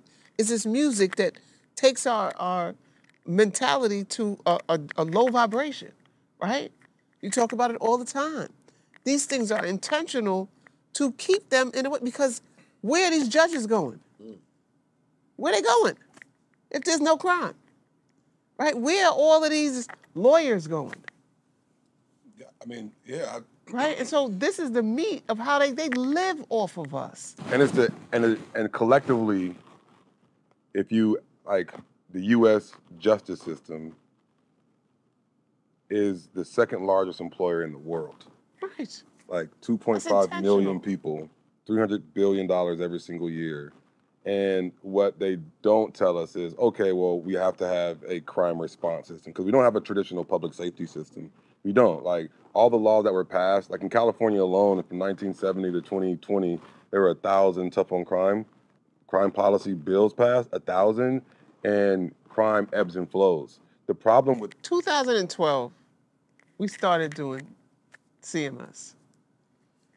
2015, 16, that time span of 4 years, we had no shootings in our target area. We had no killings, in our target area. We had 4 years, no one killed, right? Then we had 562 days, nobody shot. We had a whole weekend in New York City where no guns went off. No guns went off, right? That's like, no guns went off. in New York. In New York, right? We had a week where no one was killed. And how much did that cost, y'all? It definitely doesn't cost what it costs the police, right? Yeah. But it works. How did you accomplish it? Right, we accomplished it by, like I said, working with that ecosystem around those high-risk individuals. The people who had the highest potential to be shot or to shoot someone, at the same time changing community norms, right? Working with the community to see these individuals different, to see themselves different, right? But you need resources to do all of that, right? You need buy-in from the men and women in the community, like you talked about before. The people got to be the movement got to be the people, right? Both of y'all talked about that.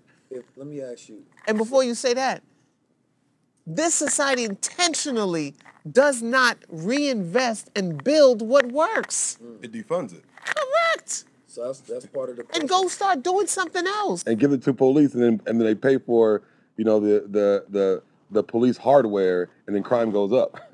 What's your ideal number to fund, like something that you've done?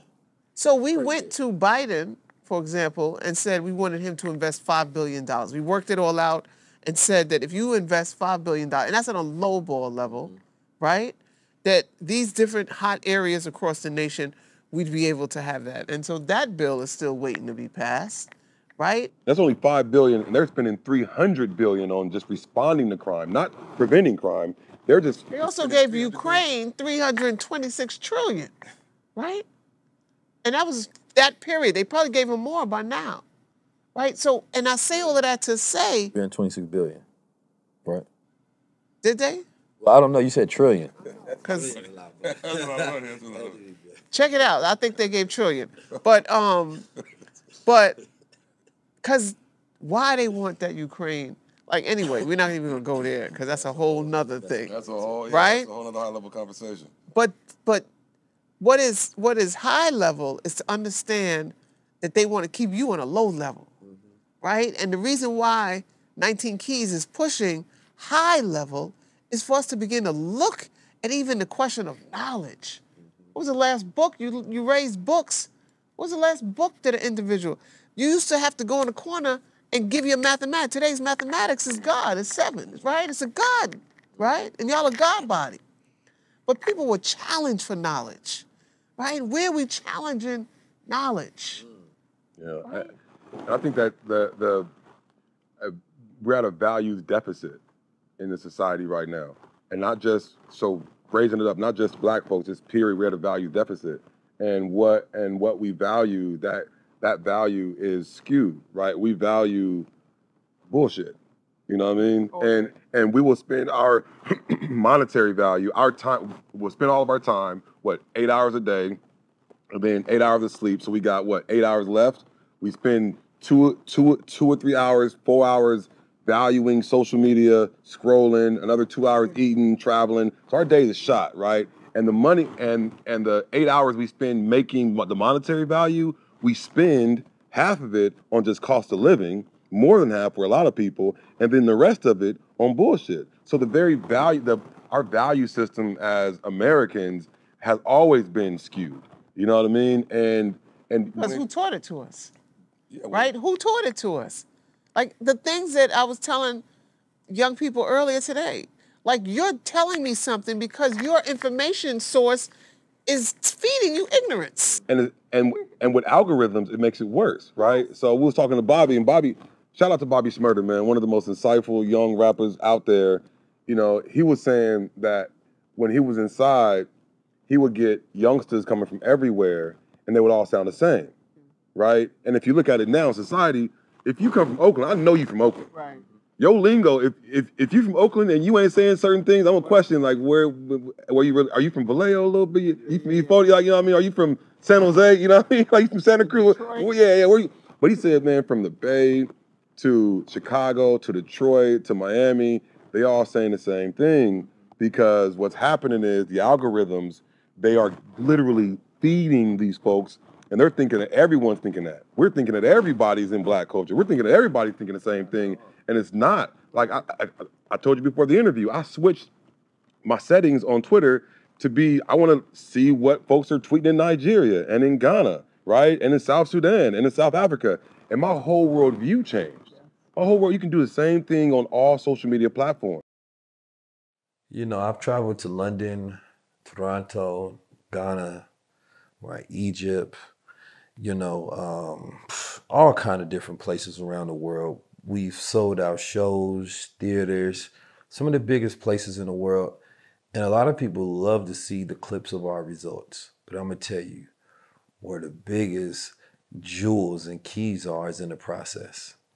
And the process is not always shown, but it is on Keys TV. Right? The behind the scenes, the fights, the arguments, the masterminds, right? The places that we go to, the people that we talk to, the thoughts that will never get into the editing room and just be shown on social media. We decided to give you unfiltered access, unlocking the vault so you can tap into Keys TV.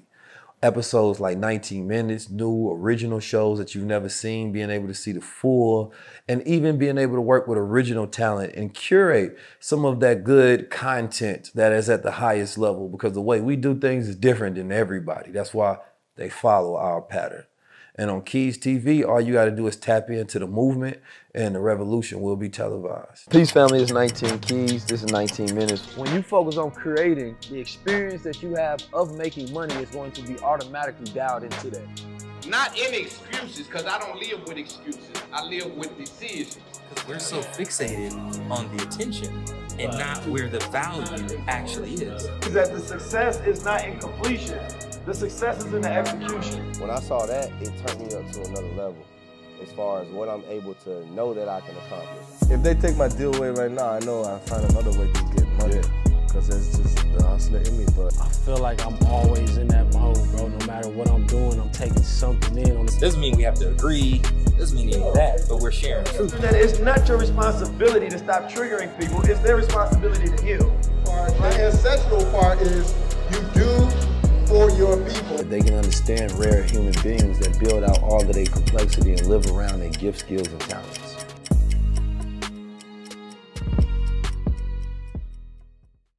I I was in Ghana, that's one thing it really, that was the farthest I felt away from America. And I felt completely outside of my thinking sphere, you know what I mean, of information and what people cared about. It was completely different. Number one, Ghana is one of the most peaceful countries in the world, right? The feeling, the energy of safety there is something that I've never felt nowhere else. But it was like, you got to think like we walk around carrying our issues as like a pride, our problems in society, and we think everybody knows them, we think everybody cares about them. I mean, them people, like I said, they knew 50 Cent, but not everybody knew who Malcolm X was, right? They know a lot of bits and pieces of our entertainment culture. They don't know about all our social activities and our social fights for justice, even though that's really our greatest contribution to society, right? Not our entertainment. Right? It's the amount of fights that we've had for not only ourselves, but the rest of the world has benefited from. Like, uniquely, Black Americans are the greatest social warriors ever to exist, right? But that's not what the rest of the world knows us for. That's not our brand. We may think sometimes it's our brand because we personalize what we think about ourselves and project that onto others. But no, they look at you as, yo, y'all ignorant little Americans. Y'all go to the parties and they play with y'all like y'all nothing. But y'all come over here with the bravado like you're a god. And they like, how? When every image that we know about you is almost ignorant, right? So we don't control our media, which is an issue when we talk about solutions. It's like everybody was mad about the issue of love and hip hop, and they was mad the fact that some people weren't mad. And they like, how come you're not mad that she used a racial slur? And they like, well, everybody feels that people felt like, well, the whole entire show is a racial slur. Right? They say, how you go pick one part of it that you don't like when we said we didn't like none of it. Right? So we feel like, yeah, this is, hypocritical in a sense and is selective outrage because you're trying to get everybody else to agree with you that an aspect of this show is bad when we're saying the whole show is bad for the culture. And it is because it's demoralization. But the reality TV, when that whole thing came in, once again, it's intentional, right? And, you were just talking about the worldview. And when you look at the Organization of African Unity, right, who's the young people dealing with that, right? All of those different organizations that brought Africans across the globe together with Africans here, who's doing that now, right? We're social media influencers, right? We're not people who are really building the bridge and connecting and continuing the legacy of folks like Samora Michelle, Alumbe Brath, right, Patrice Lumumba, and those different brothers and sisters who worked intentionally to connect the diaspora, of Africans across America. And so if we're not doing that, then at a certain time, it's going to die off with the elders. Oh, no, we do it. We connected, but we connected through entertainment. We connected through, we know African artists and African arts and culture like they know ours. Well, and that's if you not look connection. No, I'm saying, we're not building I'm not saying that's a good thing. I'm not saying that's a good thing. I'm saying, like, if you look at what there's a lot of folks in the diaspora right now that are experiencing the social, economic, and political deprivation that Black folks in America experience, and eerily at the same time frame and eerily at the same kind of levels. And if you look at it, it's like, oh shit, we're not the only ones going through this.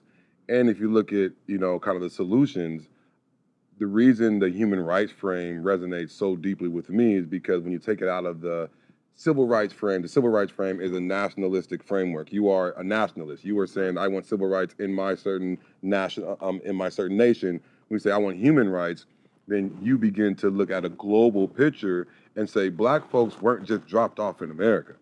In the United States. We're dropped off all over the place. And in some areas like Brazil, they are exterminating whole favelas, just for being Black. And I believe looking forward, I'm hopeful. I'm extremely hopeful because we can do that. Like the ones who came before, if they had to hop on a plane and go to those places and pass through customs and get past the COINTELPRO and then go to a secret meeting and then listen and then send telegrams and shit and then come back. And like now we can just go and tweet or we can go and text or go on WhatsApp or Telegram or any one of the things and like build multinational coalitions, both with arts and culture, because we're doing with arts and culture. We know it can work because literally Burner Man can do an album right now with Khaled. You know what I mean? Like we can do it, right? But like we haven't made those connections. And I love the fact that more and more Black Americans are going over to Ghana. You know what I mean? I would love to see, you know, rites of passage right here in America. We used to do that. Yeah, I mean, so that's the one thing that is a goal of mine, is to create these stations where we buy land and we have places where you can leave your environment, right? You go through like obstacle courses, you go through training, you go through the mental, the spiritual, the educational, whatever it may be, for a certain amount of time, right? And then you can go back, because people got it, like you said, they got to detox, leave the environment, then go back to it. Exposure, you know, is a different level of education, like, and experiences, not sitting in the classroom learning some curriculum that's about to be outdated, but like taking people to different environments and letting them develop in those environments, foster new ideas about life and their identity, right? So now you're creating more global citizens versus local ones. And this is why I say, you know, as long as we look at our reality based on all our problems, nothing will be solved, right? Because, and this is where I think of the future. You ask the average person, do you have anxiety towards the future or hopefulness? Most people go say either both or anxiety, right? Small percentage of people will go say that I really think hopeful to the future. And that's because we deal with a reality of future shock. Future shock is when things shift so much you get disorientation or you get anxiety, because things are changing so much you can't process it. And we live in fast consumption society right now, where we're constantly getting new technology, we're getting new news, new things happening, whether it's an alien invasion or whether it's AI, but you're not really consuming the data and the information to process the moment to even get the true value out of it, right? What's the true value of this technology that the people have been given? Like, the world's been given artificial intelligence. Now, if you would break that down, that means that you just got millions of dollars worth of a research assistant. You know what I'm saying? Now you got somebody that can do your graphic design, somebody that can do your emailing for you, somebody that can do your editing. Like, you've been given essentially wealth. But if you don't know what to do with it, it's not worth nothing to you, right? And if you are in a situation where you can't think of the future and you're stuck in immediacy, your brain can't even wrap itself around to be calm enough to even be in a place for learning, right? So, number one, for us, it's about who are the greatest influences of our culture, of our future. This is why having grand strategies is important than tactics, because most of the time we got tactics. We know something, we react to it. Those tactics, you never win, right? You got to have a grand strategy if you go fight a war. And so, number one, thinking as a collective, saying that, all right, what do we want the future to be, right? Let's think about when they run simulations and figuring out, pandemics. They have to sit back before the pandemic happened and look at every aspect that it will affect and run a simulation based on what they think will happen. So by the time it happens, they're not getting no shock, they're prepared, right? In culture or in Black society, we have to do the exact same thing. All right, what can be an issue that's going to come from this AI stuff? What can happen if we continue with this mental health decline? Right? What is going to happen if politics continue to go the way that it does? Right? What's going to happen as currency starts to change and new family dynamics starts to play out? So you have to sit down in a round table and start to play out all of these different things and prepare for them. And then, okay, what can we put in place for the way we want things to go? The thing about the future is there's no truth about the future, because the future, it hasn't happened yet. There's only truths about the past. Right? But the future is up to the planners. The future is up to execution. Nobody owns the future. There's no certainty. But we don't sit down enough because we're always in survival mode. How do we get past this moment versus how do we control time, right, going forward? So that's why, for me, focusing on the media and education is huge, because that's programming. You talked about your child at the early ages, the stages of development, when they don't have consciousness. They don't know a why. God isn't a why, that's the understanding, right? Once you understand the why, you can move forward, right? You can have alignment. Anytime you're talking to somebody you don't understand, you're weary of them, right? They're weird to you. That's why we call people weird. I don't understand you. But when you understand, oh, I get it. Whether you agree or not, you can now move forward because there's not a blockage there. And the rest of the world probably don't understand us because they don't have enough information on us. And a lot of us don't understand the rest of the world, the way systems work. You all understand the way systems work. So let's picture the solutions real quick. Like, you've worked with everybody, right, that I can think of. There's too many people to name. Let's just say all of hip hop. and not even just hip hop, but that crosses over to all the other industries, politics. Everybody that's somebody that's been in this fight for social change, they got to know Erica Ford, right? We see you working with Jay-Z and Meek Mills with the Reform Alliance, getting bail reform and getting things changed in the justice system. But I want to know two things from you all. If we talking high level, as far as based on all that you know now, right? And we sitting at this round table and saying, what's the future of the most effective things that we can do to change Black society, right? Where do we start from there? Like, is it media? Is it education? You know, is it mental health? Is it like creating conflict resolution centers everywhere? Where do we start at a high level so that this conversation is not redundant, and in the future we're past this and we're at a different point in time? So on two levels. One, you know, how do you build a resilient city, right? And so I'm looking at my community, Southeast Queens, as it's a city, right? And so people need access to food. How do we get them access to food? People need access to quality education.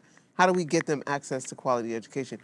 From the perspective of we can't talk about what the problem is, we have to feed the solution to the people, right? And then at the same time, organize them to be part of it. At the same time, create economic wealth. You talked about earn your leisure, right? How do you gain wealth for your community yourself? How do you, and you know, I heard that whole conversation. It's not wealth, it's y'all are, you know, we're gaining some money, but how do we break that barrier that keeps us at a lower level? And we got to buy land, right? And then when we buy land, then we can take, not only create our own community, because some people can't live in certain places, right? You might have to spend time out, right? But spend it drinking wheatgrass and green juice and waking up with Queen Afua and doing workouts, or Eric Thomas, you know, really that motivation stuff, and learning discipline and with our own army, right? With the brothers from the nation, and learning how to have discipline and stuff. And so let's retrain and recreate the mind of our people so that between 3 and 5, right? One, you're raising your kid different. And then one, we're starting from the bottom to the top, right? And creating, like there's something, and we want to do some environmental stuff that can bend and global stuff that can begin to reconnect us to the world and change how we relate to the world. And if we do it and at the same time, there has to be those brothers and sisters who are talking about changing this system that continues, because the system is what is the problem, right? And we can continue to act like there's these different things that are gonna make a difference, and they might for a time, you know, but I'm 58, I started at 22, right? And so, you know, there's always that question, are we different from the 60s and the 70s? Or are we still in the same place as some people got a little bit of money? But there was whole communities that had monies back then, right? There was the nation within the nation in the Black Belt South.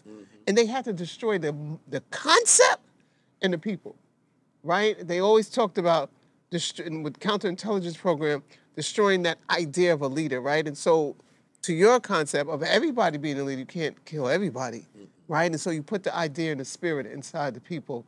And all of that has to happen at the same time. And so you make the movement fun and resourceful, so that you're not like me or Jay talking about, you know, like I've started an organization in 2002. It transcended from the organization that I started with Tupac and Matulu. The Code Foundation, it started from before that when I joined the December 12th movement, right? But there was continual elevation. And now I'm passing the baton, right? I can no longer, you know, run a day-to-day operation, but you have to be constantly giving birth to new people, right? You have to be constantly nurturing the folks, not competing with the folks underneath, coming up under you, but giving them the jewels. And so, you know, it's teaching.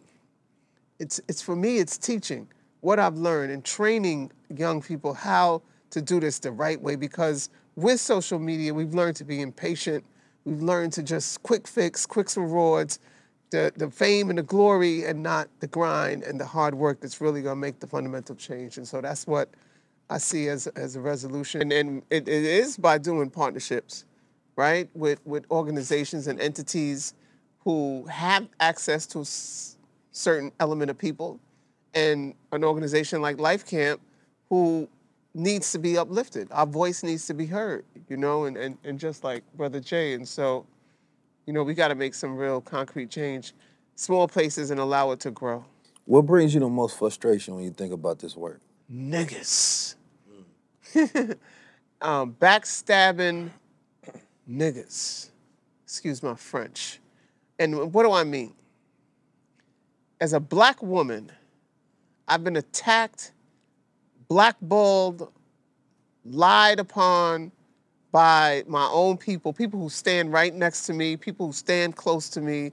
You know, I know one individual, you know, they told the whole community stuff about me. And then they was like, oh, it's not true? I'm sorry. You already told the whole community this lie for years, right? And people are so oppressed and so traumatized, we believe stuff that we don't look for facts, we don't research, you know? And so it is the relationship to people who are in this movement that has been my biggest challenge, and mostly men, you know, because if I wasn't a man, I would be at a whole nother level, you know, and I'm constantly attacked, and quietly or loud, you know, and they know who they are, and I know who they are, and what I've decided to do is just, like, keep distance. Like, I would always be the one who brings everybody. I'm a connector. I've connected people, I've helped people to elevate, you know, we have a system, and the system is people coming together. So when we talk about Supreme, it's a street element, right? I wasn't a street element. We had Chaz who worked with gangs, right?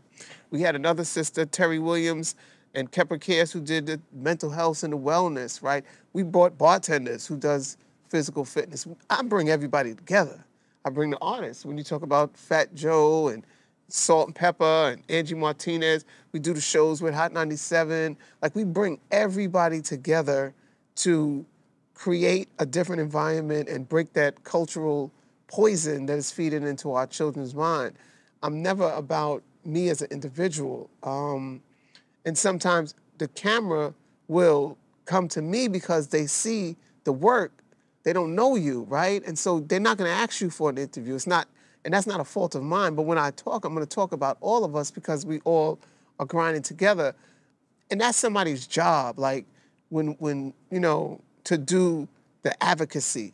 Like Greg Jackson with Community Justice Action right now for us in the Black and Brown Peace Coalition, that's his job, right? And so of course he's gonna be in front of the camera the most, and we gotta be comfortable with that, right? Because if we're looking, what happens now is people want to be that person in front of the camera, so they're going to try to come around and do whatever they can to get in front of that camera and not even knowing what the hell they're going to say when they get in front of the camera or what it's going to do to them once they get in front of the camera. Because it ain't for everybody, right? Because they dehumanize and malign and attack and criminalize people who they feel is going to influence. They used to walk around with a picture of me, the police, in their little black book and say, get her first. Because if you get her, then, you know, the rest will fall down. Because she's going to be the one to influence. They used to call me the skunk because I had a gray streak going down my hair, right? But they intentionally were targeting me, and for a reason, right? Because I wasn't back. I didn't fight niggas. I didn't fight each other, right? I know who my enemy is, right? And so, and now we stand in the middle. So we don't allow the police to come to the community, right? I got a chief of streets. And so you're gonna speak to the chief of streets, you're gonna speak to me, you're not gonna speak to Pookie or his moms or whatever, right? Because we're gonna get them a lawyer as soon as they get arrested, anybody in the hood. With that, give me a structure real quick. So like let's say if this was a model for all different hoods, you know what I mean? The chief of streets, somebody you go through, like what's a structure that somebody that wants to get into this, wants to transform their community, but they don't really know how to get started? I would say, so I have a chief of streets, I have a chief of wellness operator, I have marketing experts, I have people who work with politicians, I have people who work with special ops team that work with the brothers and sisters underneath the ground, right? I have women who work with the mothers because we want to create that ecosystem because like you talked about before, it's buying time. So I know you two got beef. I know you just killed somebody in his crew, right? So I know he gonna want to come back to you. So I might go to his girlfriend and be like, yo, here's $500, take him away. And of course, that's no money. Take him away to the hotel for the weekend.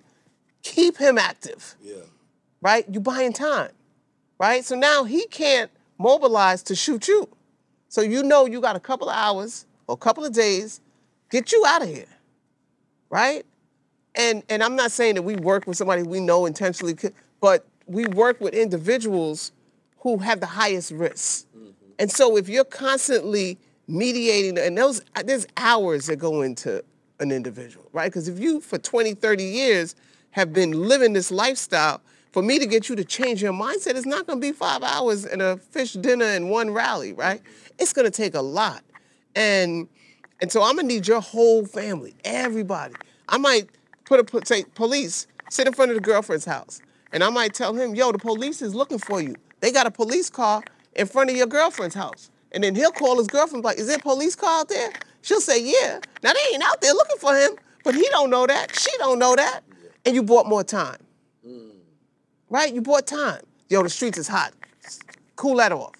You got to use all tactics, right? And so that's knowing your personnel. That's knowing the streets. And so when we talk about these OGs, right? You know, I can't send Johnny the Square to talk this guy off this ledge with this gun.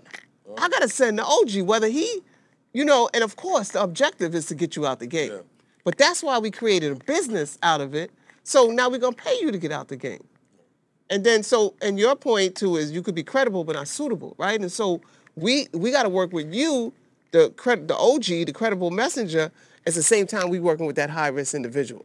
Because you got stuff that might trigger you to go back into the streets, right? And so it's a lot of work. And they think you could just do it like this. They think that there's no science to it. They want to look at all of us as perps, but we have a structure. You could go to lifecampinc.com. We also just partner with the Chicago Crime Lab. We're starting, actually, September 11th, we're starting our first cohort in our Leadership Training Academy. So there's a school that we're developing that can actually train individuals like this. And me and Jay going to be doing some stuff, training folks, And so you could come out, reach out to us, because there's a lot. There's also the work with the parents who've lost their children, right? Because a lot happens to them, right? A lot happens to that family. A lot of them end up in divorce. So one of the mothers who worked with me, she picked up the gun and started shooting back at the person that shot at her son, right? And she ended up in jail. And then I saw her like, yo, come work with us, right? Because I knew she was going to end up either dead or killing somebody, right? And she came to work with us and, ended up changing her whole life. And now she has an organization called Where Do You Go From Here? But it was a process to get her there. Yeah. It was a process both on her side and my side. Like she gave me hell. But I never gave up, right? And the young people too, they cursed me out. Their parents cursed me out. The staff cursed me out, right? And so when you look at all of this, my colleagues talk about me and curse me out behind my back. The politicians curse me out. This ain't an easy job. The police is definitely cursing me out, right? And so, but you talked about what keeps me going, and it's going to be 36 years on December 12th this year. It's the love of the people. It's that undying love of the people that keeps me going. And I'm going to be going until my dying days, and I'm living to 150, so I'll be here for a while. So that's beautiful. Number one, conflict resolution is a huge issue. A lot of people, because what I heard especially is the time issue. We get very reactive. As soon as something happens, the immediacy of we're not having a pathway to deal with things, and we just triggered, and all we see is red, and we gotta go do something now. So even giving that time to where you're forcing a person to even think about their decisions is key, right? So it's like in every neighborhood, the same issues exist. It's the same exact issues all over, right? Nobody's hood is unique, right? So for me, when we talk about crime deterrent, you talk about crime prevention, right? If you really believe that the people that are in power have your interests at best heart, then they will be setting up programs similar to the one that you have. Every single neighborhood that are high crime areas need this, right? They need community liaisons. They need, intervention programs so that you're not just watching and waiting for crime to happen, right? Investigating somebody, you're deterring it so it doesn't happen, so they don't go down that path.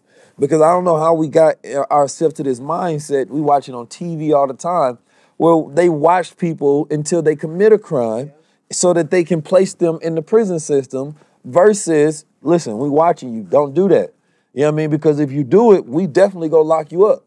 They're not trying to prevent it, right? So that has to be the people's job because that's not their layer of job. That's our job to say that our job is prevention. How do we stop the crime from happening?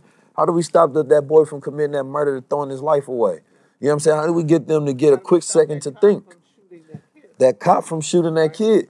So all of these are issues in a bucket and there are solutions around it to solve. We got to start creating these degrees of separation before it crosses over and occurs because, like you said, when you live in an over-policed environment, it's automatically going to be more crimes. Just simply the fact that more crimes are being caught.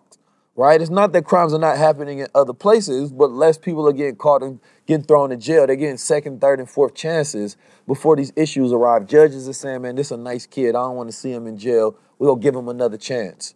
Right? We don't get that in our environment. They were just stopping people. Right? If you stop everybody in the neighborhood, and you arrest half of them, right? Now they have a record. Now they lost their job. Now they are traumatized. Now they hate police. They going home. They mad. They're not going to fight that police. They're going to beat their kid or beat their wife because they still mad from the encounter that they had with the police. And there was 75,000 black men who were stopped and frisked and thrown on the ground and searched for no reason, right? And then when you talk about marijuana, now it's legal. Okay, you could go home. No, you fucked up my whole life. No reparations. Right. And then when you say you are giving the card license holders retail license to these brothers so that they can open up their own and make money, now here come these big white companies saying, oh, no, we want to go first. And a law is a law until it ain't beneficial to them. And then it ain't the law no more. Right? And how did all of y'all become professionals at this when it was illegal? Because they all the lawyers, the accountants, the farmers, the retail, like they are the experts. How and when did you become an expert when this was illegal, right? You knew what you was doing, right? And so that's why we have to challenge everything. We can't just take, like I tell my staff, they tell you no, you tell them why. No, I'm not accepting no. I don't accept anything that these people say. Anything. I was always in trouble in school because I buck authority, right? I don't know why, but I buck authority. Because you're telling me something because you want to. It's not because, like, what does this have to do with anything? You got a gun on your hip and a badge that says you could come over here and tell me something. But why are you here anyway? Right? And then you see me talking like this, you're like, oh, she's getting violent. Arrest her. Right? I didn't commit a crime, but now I'm mad. Right? And so you keep doing this every day to a community, what do you think you're going to get? Crime. It's like you keep telling your partner, you cheating. I not seen you with you cheating, you cheat. They're going to be like, I might as well cheat. Because you harassing me like every day saying I'm cheating, right? And so these are just mindsets that we got to break, we got to challenge, we have to confront, we got to organize, we got to protect our community and not allow, like we got to have barriers. Just keep pushing the barrier to like, no, we don't need police here. We got this. We got this.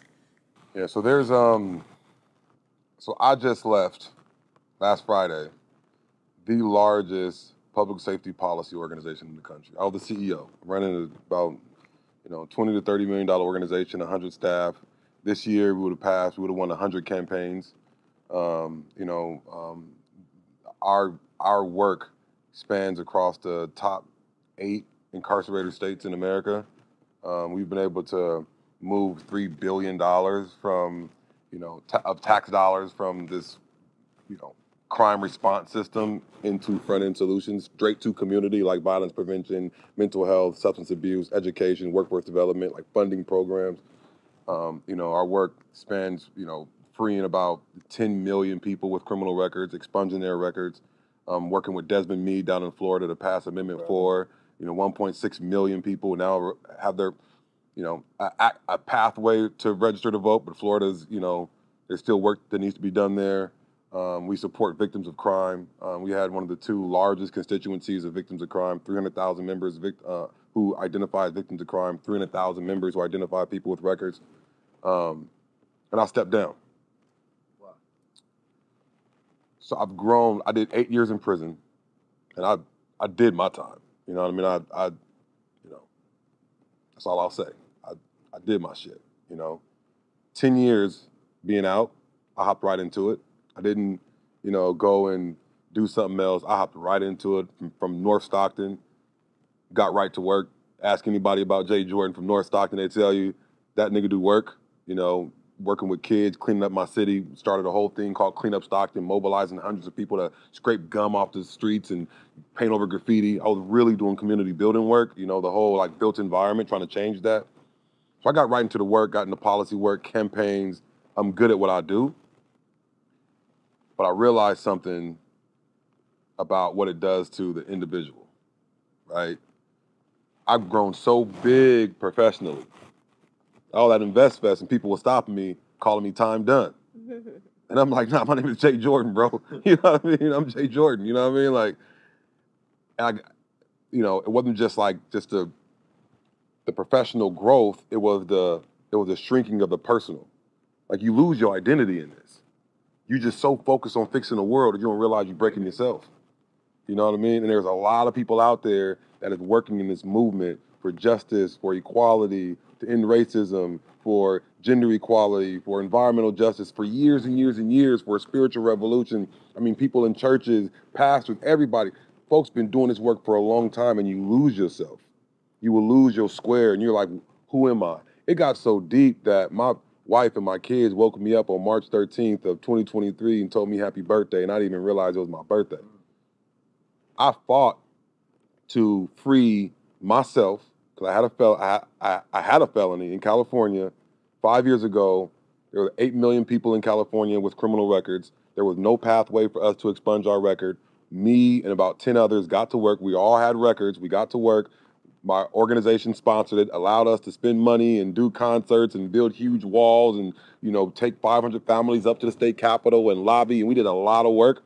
And it took us 5 years and 3 laws, but we got every single person free in California. Not everybody in California have a pathway to expunge their record. The only people who don't is people with sex offenses, but everybody else, you can go file for an expungement, right? And I got free. And the one thing that I always said was, I have 2 sons, and I can't coach their little league team when they get into sports. I can't volunteer at their school. I can't chaperone field trips. I went to the court and expunged my own record. And when the teacher sent me a letter saying Lil J has a field trip, I told my wife, oh, I can't go, I got work. The very thing I was fighting for, I couldn't even enjoy. And she was like, nah, you going. Fuck work, you going. I found myself drinking more. I found myself in the gym trying to lift 500 pounds. You know what I mean? What am I doing trying to bench press 500 pounds? I got to 405, you know what I mean? I'm like, what am I doing? I looked at my text messages, and I was trying to find a text between me and my brother, and I had to scroll like 2 or 3 times. All the text messages was from colleagues and people in the work. Like, what am I doing? Yeah, Alliance for Safety and Justice is the tip of the spear when it comes to public safety policy. The premier organization, hands down, right? Like, nobody can hold a candle to them in terms of passing laws in tough states. That's what we do. We're good at it. Fringe benefits, like I had benefits, healthcare, dental. None of that compares to the weight of losing yourself and your family suffering, right? I was out there frontline going to, Harrisburg, Pennsylvania, Detroit, Michigan, Austin, Texas, doing these large-scale events, helping people with records, and I still do it. My DMs are flooded with people with records asking for expungement help. I can operate optimally 200% professionally, but I'm spending that currency, my time, doing that. And that work-life balance is real. And while I don't feel I'm burned out, my family's burnt out. I can keep going, my family's burnt out. And now my health, I'm starting to feel it. You know what I mean? I lost weight, you know, and my mental, like I can work till 2, 3 in the morning and then go to sleep for 2 hours and get up and do it. My wife was like, what are you doing? What are you doing? And so I stepped down, and as I realized during this transition, I realized that poor people can't win wars, but they can build community. You can't win a war, communities can't win a war if you're poor, but they can build community. And I realized we have to fight different. We were successful and will continue to be successful as that organization because we were well funded. But there are organizations right now that are doing tremendous work and having tremendous impact, but are not funded at the level that they should be funded, right? There are, and shout out to Lenore Anderson and her work with scaling safety. I think it's some of the most amazing work that's going to come down the pipeline. Scaling safety is all about identifying safety deserts in America. What does that mean? So you know how you have food deserts? Yeah. Where the lack of good food, like form to fork? No, there's safety deserts where you have more liquor stores and more extractive industries like buy here, pay here, not only car lots now, but furniture stores and everything else you can think of, bail bonds, you have pawn shops, then you have all of that stuff. And you don't have early childhood development, you don't have childcare, so parents can go to work and not worry about paying $2,000, $3,000, $4,000. Just the same oppression that we talked about in intentional, and then somebody comes along and says that they make a name for it, and then now they're wonderful. No, I don't agree with that. Yeah. But the issue is definitely important to deal with. See, because what happens is now we're starting to fund so that we could do research about where these things exist, and et cetera, et cetera. And I'm just talking from emotion and thing, not from, because I don't know anything about it. But what tends to happen to us as a people is we create these things that allow somebody to do research and build around this concept. We could just deal with oppression, because every black community is all of those things. And some. Yeah, so this is not a research project. This is like actual funding communities to fill those gaps.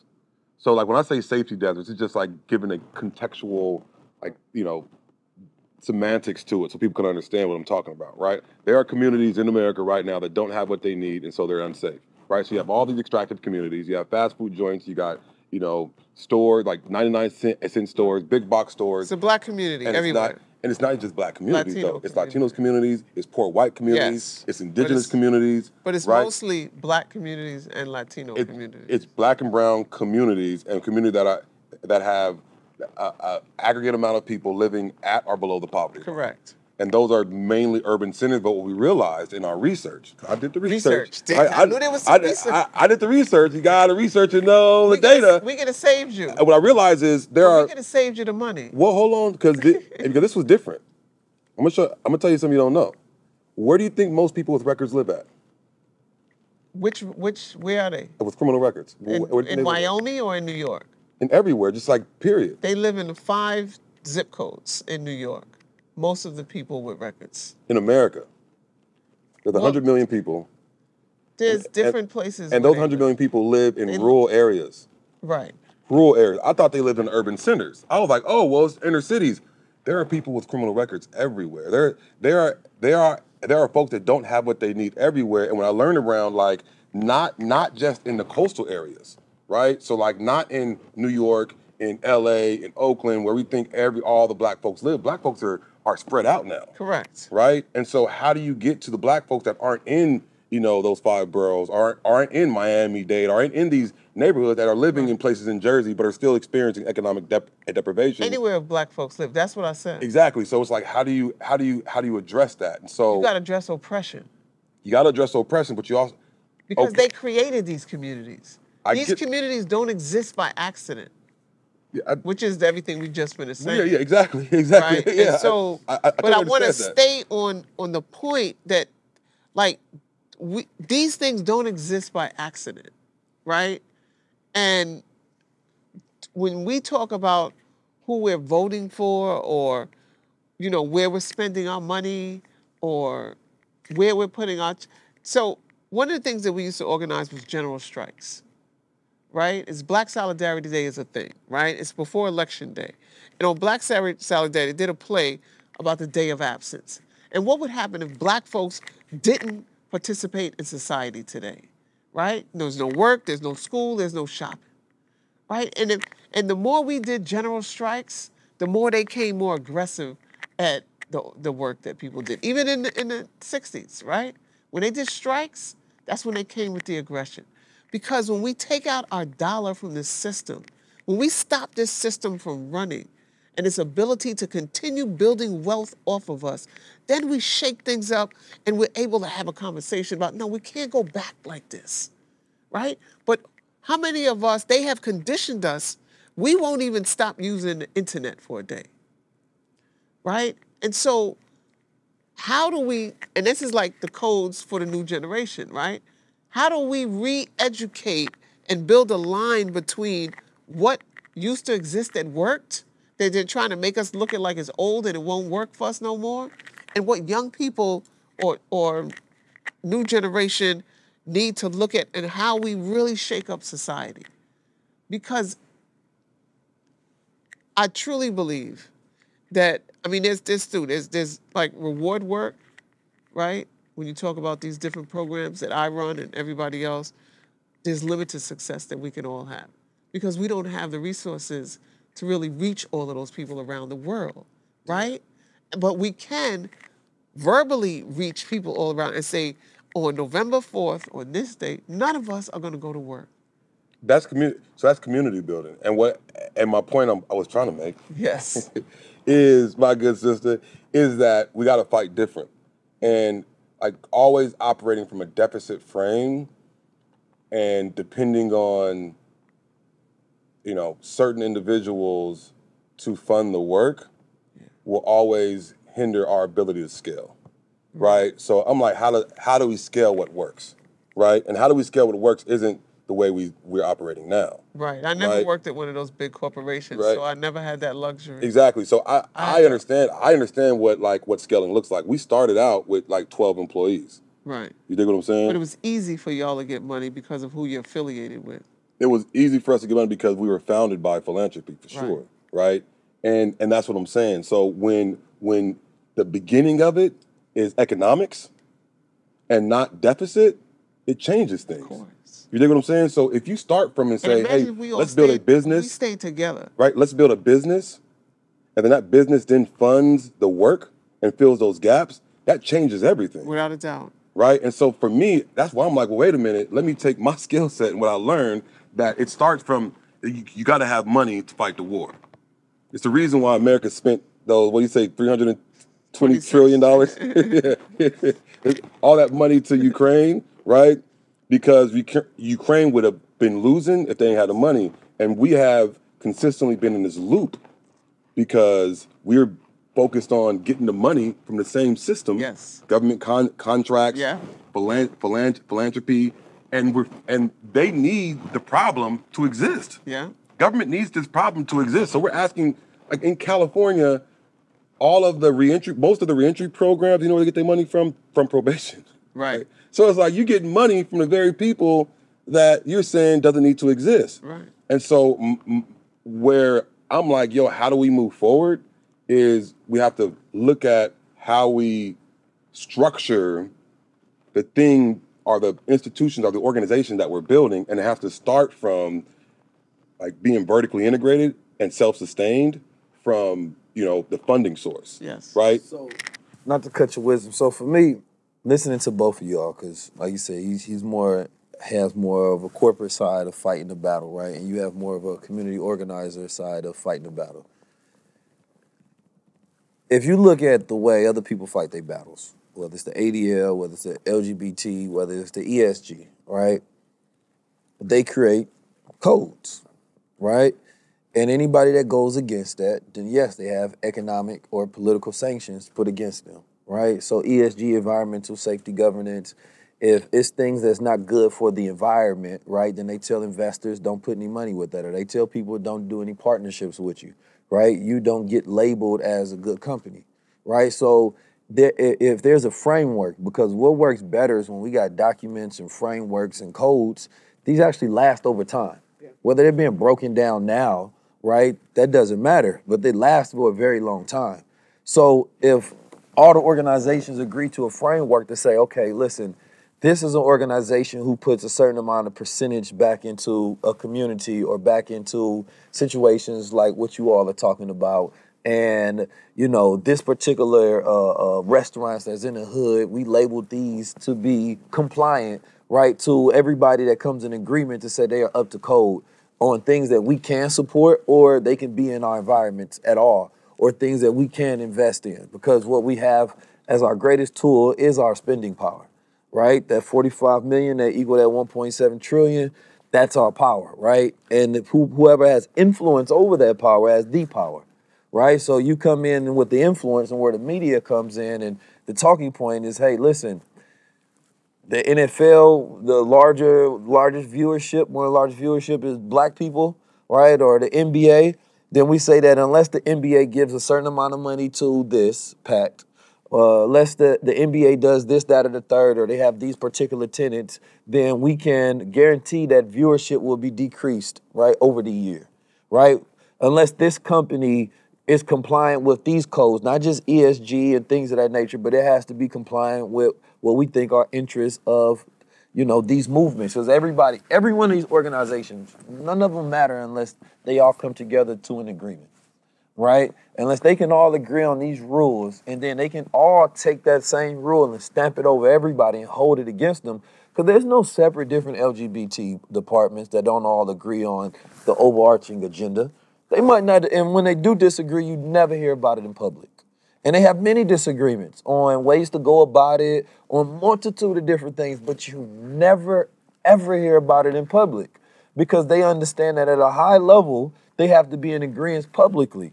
And that if people don't follow, you know, the program, then that's when they put the sanctions on them.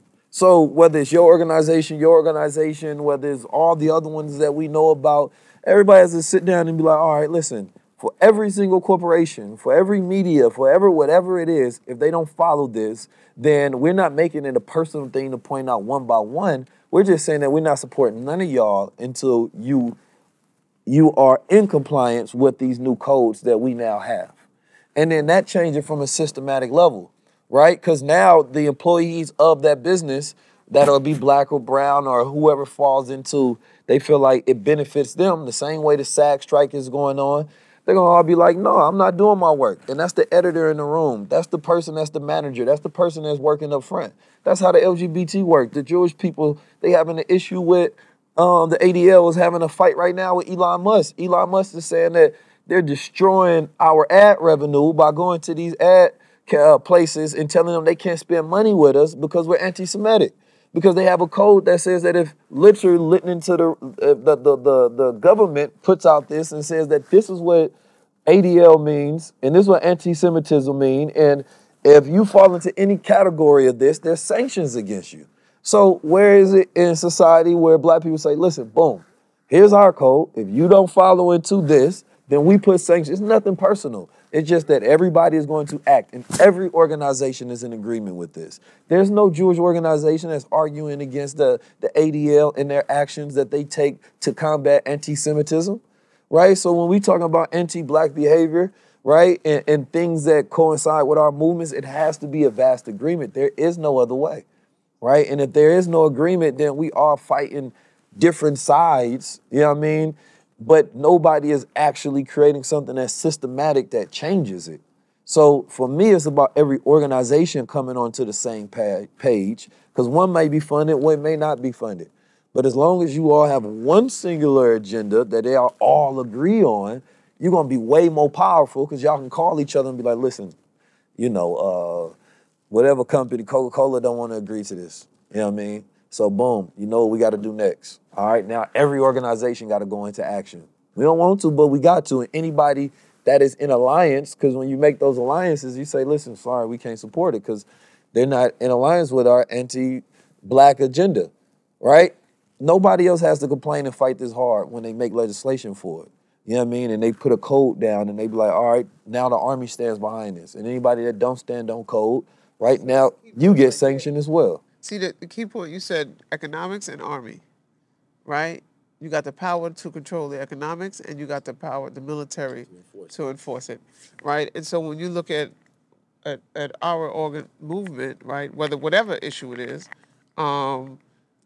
we get into conflict because everybody wants to be the leader or not listen to the leader, right? Or not define a leader or, you know, and a lot of it is organized by someone else, right? Or they put a person in your organization that is a part of the counterintelligence program to disrupt, disorganize, and take people off of target, which happens a lot, right?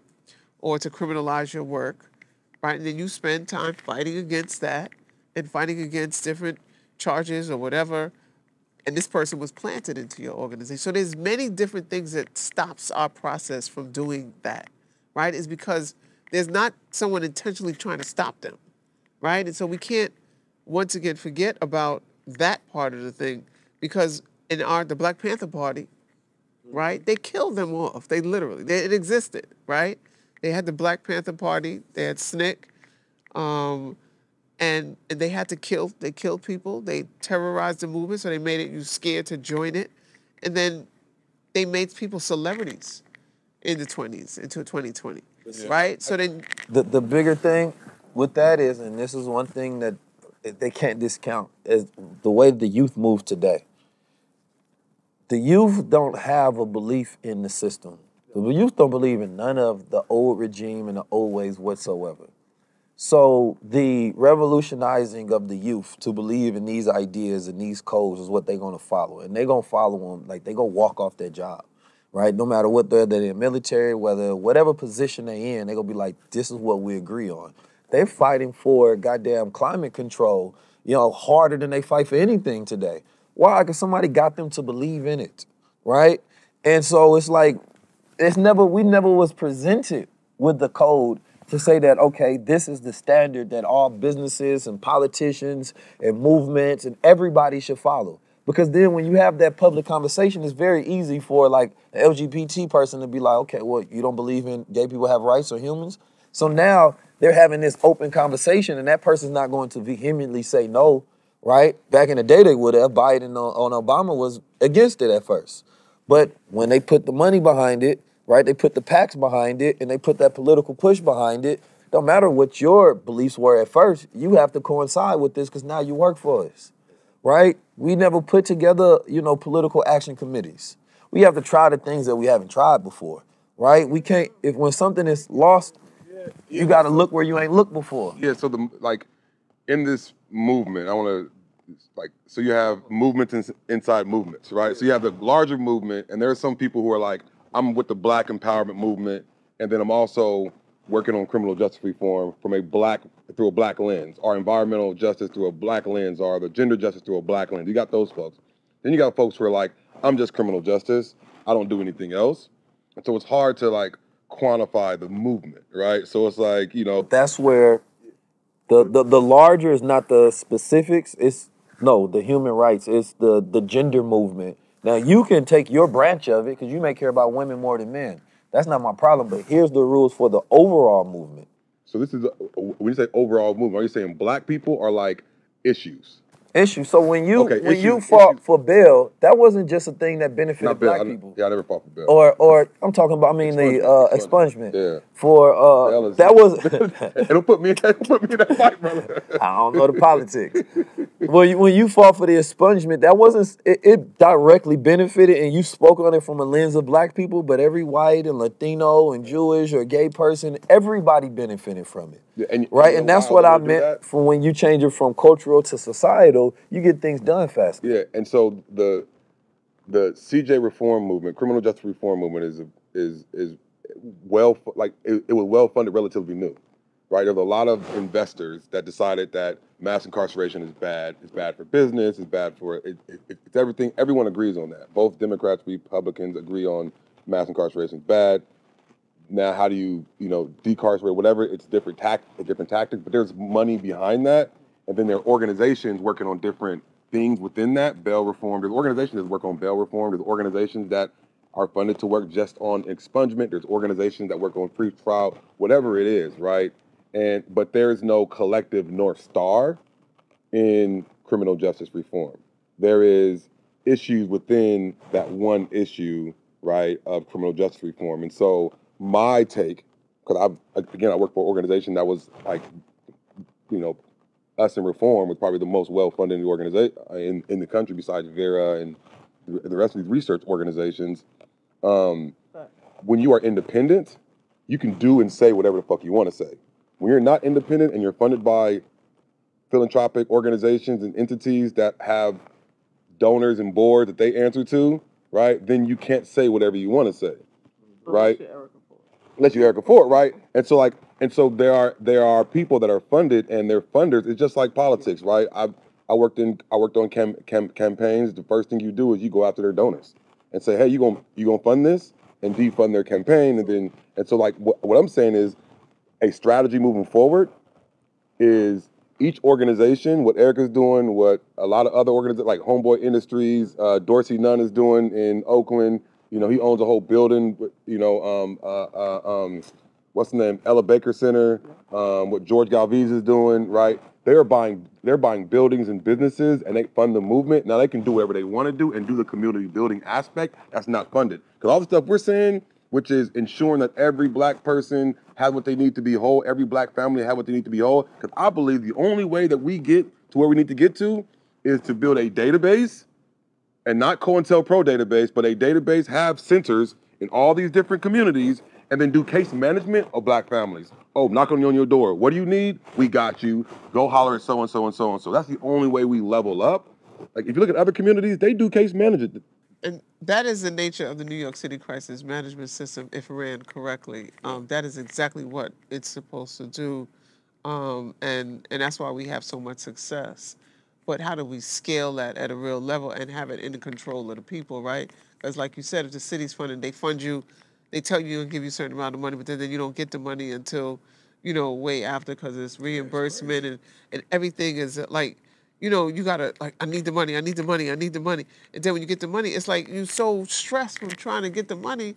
It's just like a process that it breeds a lot of, It's difficult. And let's be clear, the money you're getting is your money to begin with. It's your tax dollars. And so tax dollars should be reverted straight to organizations that are doing the work to ensure that the communities that are unsafe or have these, issues and have these gaps, those gaps are filled. Because what you said, government is not going to do that work. They're not set up to do prevention work. They're set up to do crime response. They have $300 billion of our money that's set up to respond to crime. There's a little amount of budget, right, to fund organizations. These organizations, what I venture to say, if black entrepreneurs, black billionaires, Latino billionaires, entertainers, athletes with this money are like, hey, I have a vested interest in building like safe and well and equitable communities, then we should be buying businesses, buying franchise. Hell, buy a fucking Wingstop and allow these organizations to fund to their general operating to be funded by two or three Wingstops instead of giving me a $3 million grant. Instead of giving Jay Jordan or Erica Ford a $3 million grant, fuck your grant, go buy me some franchises and allow me to scale these franchises, and I don't need your money anymore. Right. You know what I mean? But it's not operating like that. Right. This financial independence for organizations that are doing the work, both frontline and large organizations that are passing multi-state policies, are funded by people that have a vested interest in getting a North Star completed, and it may not be the North Star that actually what we're talking about, right? And so it's difficult to have a collective vision because everybody's funding sources is different. And if your funding sources is different, you're always going to be beholden to the funding, because you ain't got no funding, you can't fight the war. If you can't fight the war, what is it? And if Jay is looking for the lens and Erica's looking for the lens, that's you're the funder, and you only funded one group. And so never do we say, well, let's go together. It don't work right? like that. Most people aren't saying, let's go together, right? They're like, how do I get rid of her or how do I get rid of him so I can get you and get you to fund me, right? And so we got to look at, how do we put our work together? So if he's doing criminal justice, you doing basketball, you doing food to table, farm to table food, right? If you're doing housing, like how do you bring all of that together to work in this area? And so people aren't coming at each other, but we're forming those coalitions and collaborating in particular areas and then doing the database and tracking and building that ecosystem. And it's independently funded by a business that is like giving the money directly to general operating. Because listen, a lot of this government funding and money you get from donors is earmarked and for a particular reason. You can't even spend it, Eric. I guarantee you got programmatic funding that you can't spend on salary. You have to spend it on this program. It's crazy. Yeah. And so we have to change the funding sources of the movement. And the people telling you what to spend it on have no cultural attunement, have no understanding of what you need, et cetera, et cetera, et cetera. And so you find yourself, and that's why I say to them, no, I'm not going to spend it on that. But there's not a lot of people like me who can understand you can do that, right? No, that makes sense. So to me, it comes back down, I think, like what you said, it has to be funded by sources, from the community. So like when you got your own business, yes, you can fund your own thing and you're not going to pull your own funding. Yep. Right? And exactly. And what you want to do is going to get funded. Yep. Right? So this is why, for me, economics is very important. This is why entrepreneurship is very important. Because when we own the businesses, we can always take a percentage of those profits and that revenue and we can fund solutions. Right? And so there's layers and tiers to it to where, number one, our image is important. I talk about this in media. There's billions and billions of dollars that goes into media, but there's crumbs that go into black media. And black businesses don't buy into black media. We spend Facebook ads and revenue. We watch black programs, but don't reach out to them and be like, all right, listen, I have a marketing budget. Can I advertise on your platform? That platform is able to grow, increase, create jobs, right? That changes local economies. But we don't think in that manner, so we don't circulate between each other first. And then people look at us like, well, shit, if y'all ain't supporting each other, y'all come to us and want us to support y'all. That does not make much sense. Every other community can at least say that they have that on us, right? No matter what their problem is. I'm a white person, I spend with white people. But I want to go back. Tulsa, Oklahoma, right? They had to kill the narrative. Yeah. So that people will never do that again. So that's what we reinstated for this generation as the template moving forward. Job and this is why I say the code got to be the code, because part of the fight is just, part of the movement, because we may have an activist movement, the marches in the street to get their attention, but we don't have many movements to get our attention. Right? And our attention got to be like, listen, the people is outside because they want all of the so-called leaders and the groups to have an agreement. We don't give a damn about your politics. We want to have an agreement. The people are mad. So when you rally the people, right, for the movement, not to get outside attention, but to get inside attention, now you're forcing these people to say that they for the people to come to the table, satisfy these people then. Make an agreement right now in front of everybody that y'all will work together, and within a few months y'all come out with the Constitution for us, right? To where y'all can agree upon your departments and how y'all go work. So now we can hold you accountable, right? So I feel like without accountability, because this generation is allergic to accountability, right? Allergic to accountability. We don't want to be accountable for nothing. We want to be shameless and judgment-free and do whatever we want to, but that comes from the devil, not God. God always want to hold you accountable for your actions. He give you free will to do it, but he say you ain't doing my will unless you're doing good will, right? Devil say do whatever you do will, right? And this generation is whatever I will, right? These programs are whatever I want to do. So it got to be like, nah, the transparency era, and I think this is where younger generations, you see them turning against a lot of the movements that are for the people. It's like, we don't trust y'all. Because why ain't y'all working together? Why ain't y'all figuring this out? We don't care about your individual agenda of you wanting to be a friend or this. No. Y'all, you say y'all for us, come together. So to me, that's the future of the movement, is the accountability of all of these separate departments to come together under one code, right, in one system, regardless of what your ego is, because otherwise you're not working for us. You're working for the longevity of this organization, which may not be for the benefit, especially when you know that the funding comes in, but it doesn't change anything. Now it becomes like what they said is happening in LA, where they don't really want to get rid of the homeless because people have these six-figure jobs to get rid of the homeless. So when your job when you lose your job by doing your job, right, then you're never going to do a good job. Yeah, and that's why, and that was one of the main reasons why I stepped down. I'm like, yo, I'm done. I did it. I organized myself out of a job. Time done. I did it. I brought in a bunch of formerly incarcerated people. You know what I mean? Gave them jobs. Was like, yo, y'all buy you a house. You're getting paid good money. You know, we're gonna pass this law. We all can get free. And then we'll go. Right. You know what I mean? I didn't know in the process I was gonna like deteriorate and shit. You know what I mean? But like that's the truth. And I truly believe that you're right, Keys. You know, I believe that the source, God, Allah, whatever you want to call it, I call it the source, is putting people in places right now for a revolution and an evolution of human consciousness that is not like anything we've seen before. And I know it's true because people are being uprooted from work that they've known and loved for years and years and years, and are put in place and around people at the same time, and are like, you build relationship with this person. Like, case in point, when I made the decision to leave, and I was telling the person, I'm like, yo, I'm leaving, and here's what, you know, here's what I'm gonna do.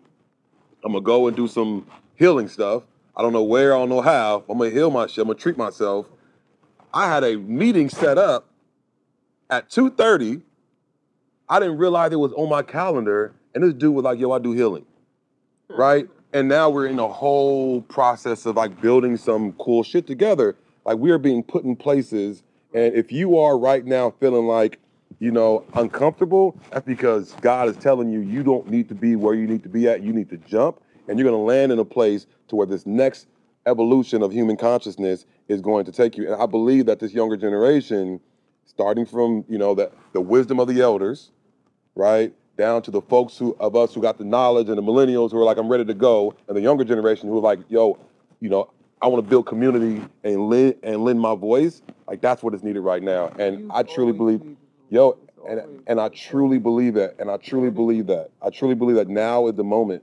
And, you know, I talked to so many people around the country that are like, Jay, like, I'm excited, but I'm scared at the same time. And I know when I'm excited and scared, it's some big shit gonna happen. Because I'm excited because I know the big shit is happening. I'm scared because I ain't never done it before. You dig what I'm saying? And so, like, now is the moment. Now is the moment to do that thing, to start that podcast, to lead that organization, to start that organization, to like get out that relationship if it don't serve you, to go into that relationship that you were scared to go into. Like, now is the time. We're in that Kairos moment, that season. We're in that season, man. The last time I had a conversation like this was with Angie Martinez, right? And I was telling her about my health, right? And I said I had to take a break right then because I had hit the wall. But I hit the wall because the Most High was trying to keep giving me a message, and I wasn't listening, right? And he, you know, I lost 60 pounds. And then even when I came back, right, yesterday I put a post up saying that I went to Apple, and I told them my phone wasn't working, and it said I expounded the storage. And he was like, he called her like, yo, Joe, come over here. I've never seen this in history. You've gone beyond 1 gigabyte. Like, no one has ever done that. And he was like, what are you doing? And I was looking at myself and like, what are you doing? Like, why you have more than 2 gigabytes of shit on your phone? Like, what are you doing? Right? And then right after I said that message, I fell down the stairs. Right? And so it is because God telling you something. Sit your ass down. God is trying to tell us something. Like, you know, yeah. And what does it take for me to listen? That's the addiction. Yeah. Right? Mm-hmm. It's the addiction. Yep. Right? I gotta be in it. No, I don't. Right? I gotta sit back and allow the wisdom to be taught. Allow myself to get people to actually take care of me for a change. Right? And as you make your transition, right, and as you continue to spark mind, right? It's our purpose that drives us to those next steps, right? I remember Tupac was like, yo, I'm driving this car. I'm driving it in the wall. I'm going to drive it, straight ahead. And unfortunately, the car went into the wall. But we all know we drive in the car, right? And we all know we have that power. And at some point, we have to see the power of community and of collectivity and really be selfless, really be equal. Because like even when you ask the question about what things mean the most, right? I said the people, right? But that's ego talking, right? That's emotions talking. Because if I really look at what things, it's the fact that we're even in these conditions, right? It's the racism that we still have to go through and sexism in this day and time. Because everything that happens to us is intentional, right? And so, what they did to black men in terms of making them, quote, criminals. They weren't criminals. They weren't breaking a law. You came and put a law in our community and put drugs in our community and made them criminals, made them drug dealers, made them drug addicts, right? Made them rob and steal to get drugs, right? Made mothers unable to take care of their children, and so you took their children out their home and put them in these businesses that you set up to take care of children, right? So it's all intentional. And that's just a copy of what they did, slavery, right?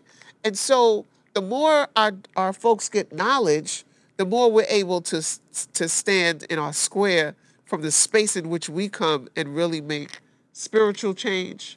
Because really the only person we can change is ourselves, right? I think the spiritual change is what's going to make the real change and the real impact. The world's going to go through the spiritual dryness as it is. People are going to feel the pain from their disconnection, and it's going to make them want to reconnect at a higher level. And that reconnection is going to create a completely new generation because they're now going to experience what it's like to be without God. You know what I mean? To rebel against that. And then they're going to want those values and those morals so much that when they get it, they're going to become addicted to that. And it's going to espouse this whole new culture around that. And you're going to see, for my belief, a youth starts to go in that direction just because they've done everything else, right? And so now they have to go back to what's right because that's the only thing that's going to be left. In hip-hop, look at it going all the way from Doja Cat dressing up as a demon. Like, you can't go no further than that. It's over. So what do you do after that? The only other place is turn around, go back to God. So when we get to places, because I get doing any of this work, when you're helping people and you're doing things that are considered revolutionary, you go take a blunt force.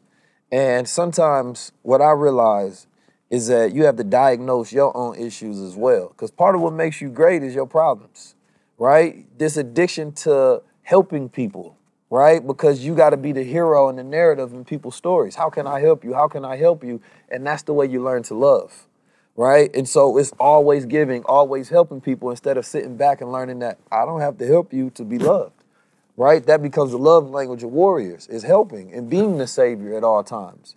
And so sometimes, though, you get to that point where it's like, it's the thing you want to do, and it's what God wants you to do. And if you're not doing the thing that God wants you to do, it's not going to work. So you're going to get to that point that it's always going to be a brick wall because you've already done what you said, everything you can say. You've done what you can do. In this space, you've done the work. Now, what's the graduation? Because the one thing I get from Pac is like, when he was like, thug life is like a high school diploma. I was a thug, they can't never take it away, but you don't stay in high school, you graduate, right? It doesn't mean that you don't no longer have your diploma, your high school degree, and your experiences, but now I move forward. I'm gonna always have my diploma, I'm gonna always be a part of the thug life, but we graduate. So where's the graduation for the revolutionaries, for the activists? That goes into the way you do things, it goes into what you do, it goes into how you do them, it goes into even into why you do them, right? It has to look into this age. What is the best way to do it? There are some things that work well, keep doing those things. But what are things that you can do better? And when you start asking your question what I can do better, a lot of times you don't want to do that because that's the uncomfortable thing, right? So we often demonize the way we see other people doing things because it's like, well, traditionally this worked for me. I don't know about that shit you're doing over there. It might be working, but I still don't know. I listen a lot and I just listen to language and it's like, We can recognize something work and still not want to do it because that's not the way we work, right? But that's the way God works. So we have to get to a point where the revolution has to be spirited based on, back into that godly intelligence. We have to move based on the best way that, we got to do the research, but it has to be execution because we have seen things funded just for research, right? But there was no development, right? And then we had to get to a point where everybody has to be used for whatever. If your ego is you want to be out there in front of the TV, we're going to put you in front of the TV, but you better make sure you speak our agenda, right? If your movement is supposed to be centered around the people, then you have to be transparent, and we have to understand beyond what your grief is, beyond what your beef is with another person, we don't care. If it's for the people, it don't matter your feelings in the first place. So you can't spearhead your movement based on your personal grievances, right? Not if it's supposed to be for the people, because at that point, it's no longer for the people. It's to satisfy you and your desires in the way you want to customize it in the best way you feel like you can get things out of it. So we at this point in time where we know we don't have no excuses, all we have to do is share information. We have to create this constitution and we have to fund it ourselves, because if we don't fund it, I don't even think nobody else should fund it, right? If we don't begin, if you don't put the money in the pot first, how you gonna ask somebody else to start it off? The most beautiful thing I heard about Harry Belafonte, him being the first person to have a platinum, album, but he said he funded the civil rights movement, right? That's being for the people, putting your money where your mind is. Everything we do have been independent. We funded it ourselves. We go on tour, we fund it. We do high-level conversations, we fund it. Because I already know nobody else is gonna do that.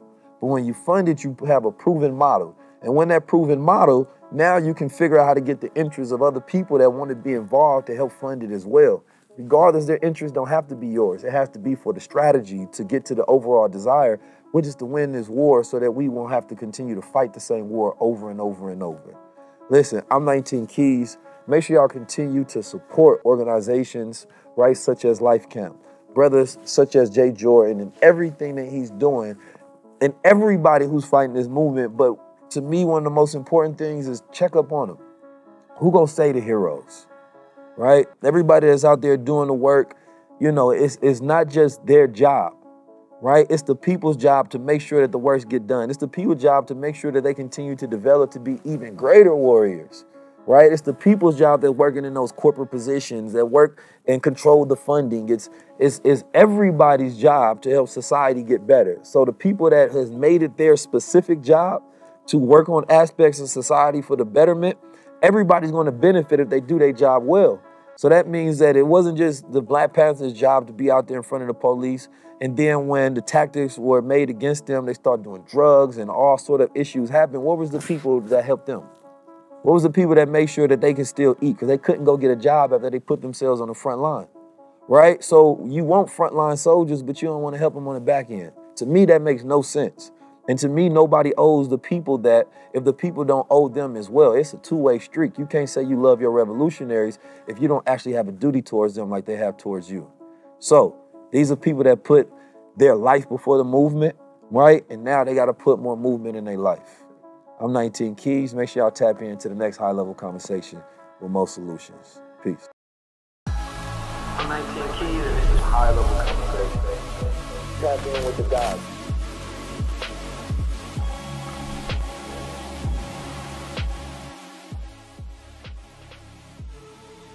Being here, so at first, I knew Jay Jordan because he was Carmen's husband, right? And you talk about like how people call you Time Done, right? I call you Carmen's husband, right? And so getting to talk to Jay and learning about Jay and, and meeting him, I love him, right?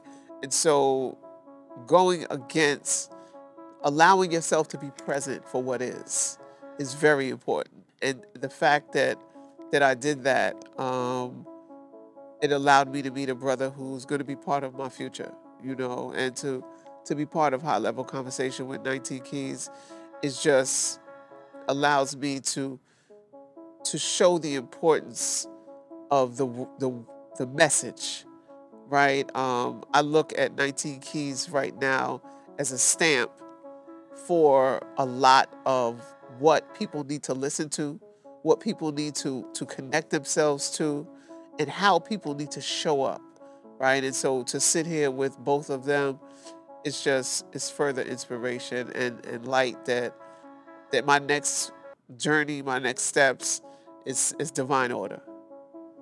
So sharing the stage with the Erica Ford. Like, the, gotta put the in front of her name, put some respect on her name. Nah, she's an icon. Like, I don't look up to a lot of people.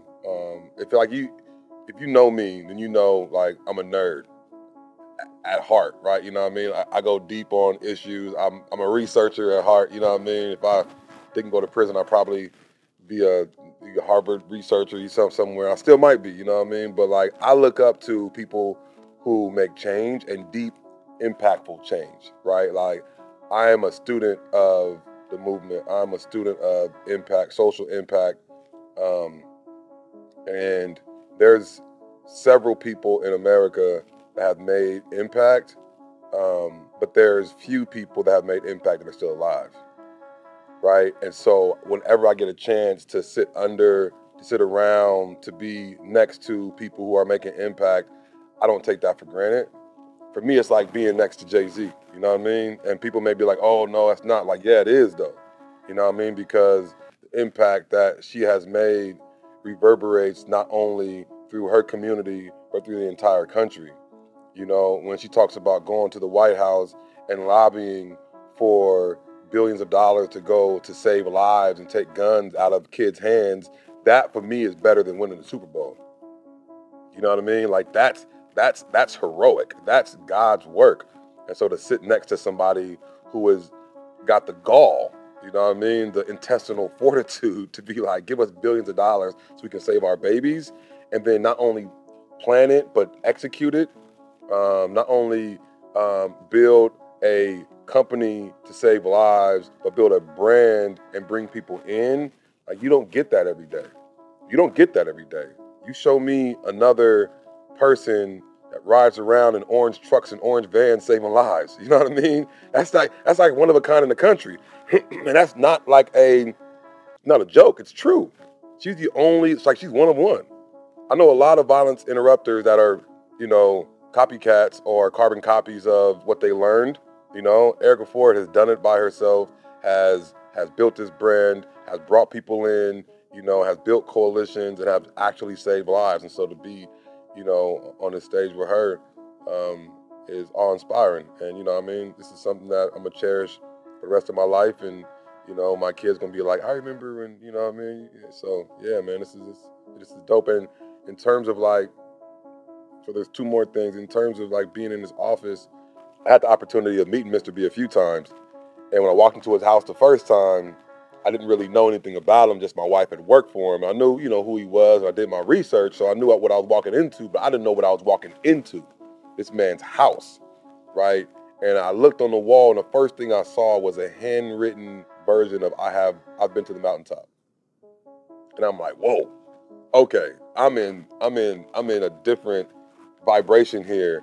And to see that not only did he work in entertainment and arts and culture and the civil rights movement and the human rights movement and the anti-apartheid movement and the anti-imperialism movement, but he also in his later years in life, in his golden years, had the wherewithal to say, now I'm going to go back and help people in prison and build a movement to end childhood incarceration. Like, who does that?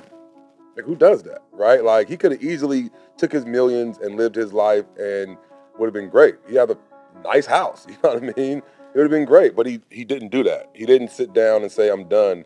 He actually like worked until he couldn't work anymore and poured into Carmen and poured into The Gathering and poured into everybody that was around him, you know, from Diddy to Erica to everybody, you know what I mean? Like, he would call people up here and pour into them. So to be up here, you know, with Erica Ford, talking about, you know, how to move forward in this movement is great. And the last thing I would say is, you know, I am into long form podcasts. That's my guilty pleasure. Like, I will watch a 2-3 hour podcast, you know what I mean? And so when I seen Keith starting his, I was like, oh shit, this is gonna be dope. Because the other long form podcasts out there is like Joe Rogan, right? And he has some like very deep conversations. with some folks.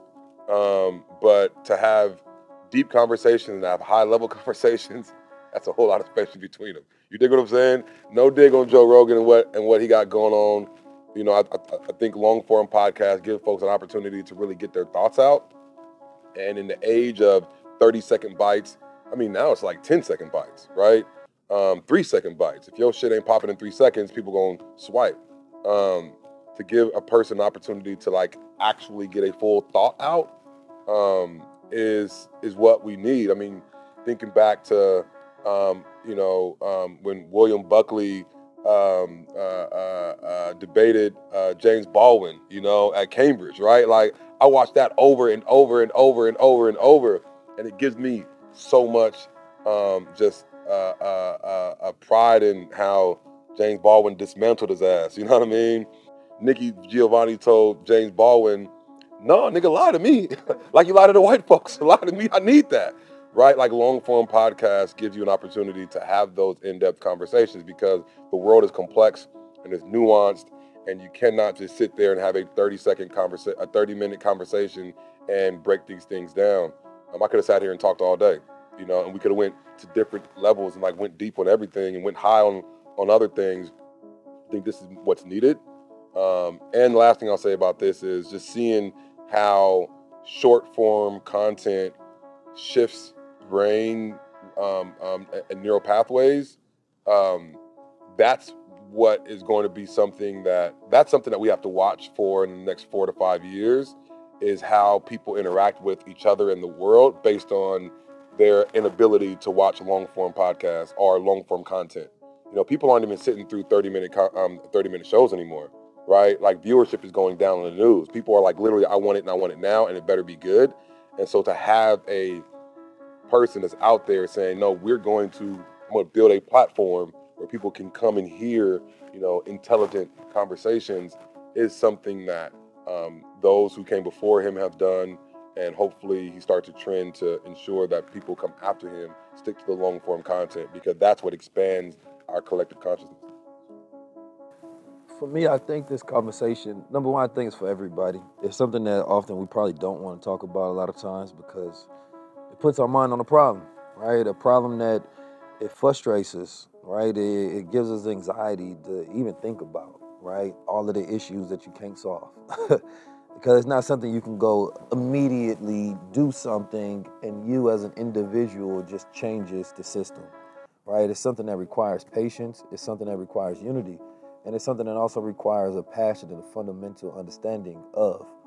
But it's something that we have to be consistently aware of, right? When you allow people to forget, then they can ignore, right? When people are ignorant of, then they can be taken advantage of, right? So when we see what's happening all throughout America today, even with the issues going on in Florida right now with DeSantis, not wanting to teach people proper and true history of America, right? Then that leaves you doomed to repeat the same mistakes. You want the next generation ignorant so they can be taken advantage of and they can mold America without the truth, right? So for here, it's like, no, everybody has to sit down with your family and learn about what's really going on in America so you can be conscientious so that it has an effect on your decision making, regardless of what position you in. You might be somebody in a corporate position and was like, damn, I wasn't even thinking about that. Like, these are things that I get the privilege of not having to acknowledge, right? You may be somebody that has a brother in the streets and you ain't even think about the fact that, damn, maybe I could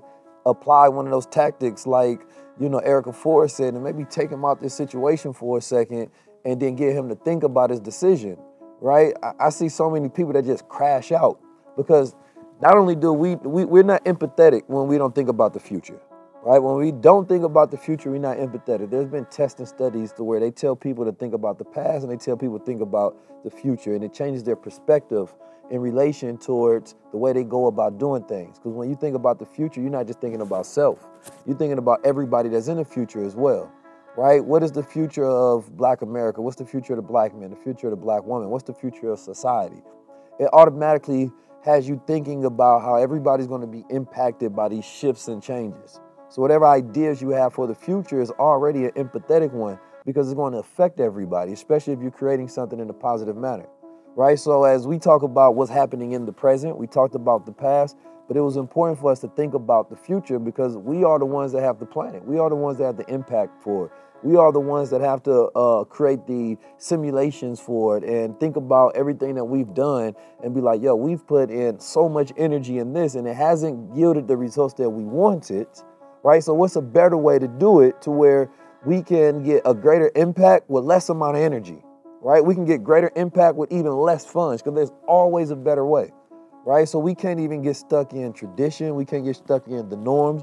We all have to learn from each other, communicate with each other to figure out how do we make this thing change that may require, let's say, 50 years of work, but how do we get it done in 10, right? Sometimes there's more people, sometimes there's more money, sometimes it's better ideas, right? So for me, this episode is about thinking about things that we normally have the privilege of ignoring. So therefore, regardless of what position you're in, you can do something about it.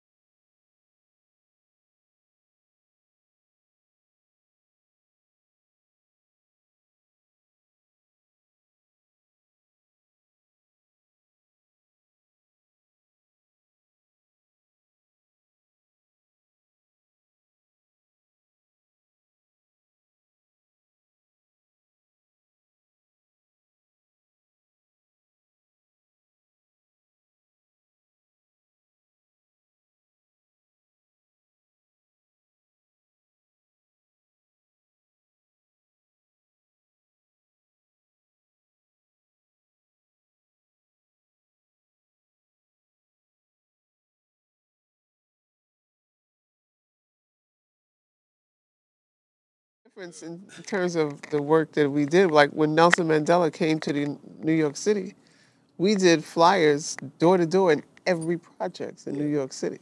Yeah. Right? We used to have to paint and like be at the subways at 5 in the morning.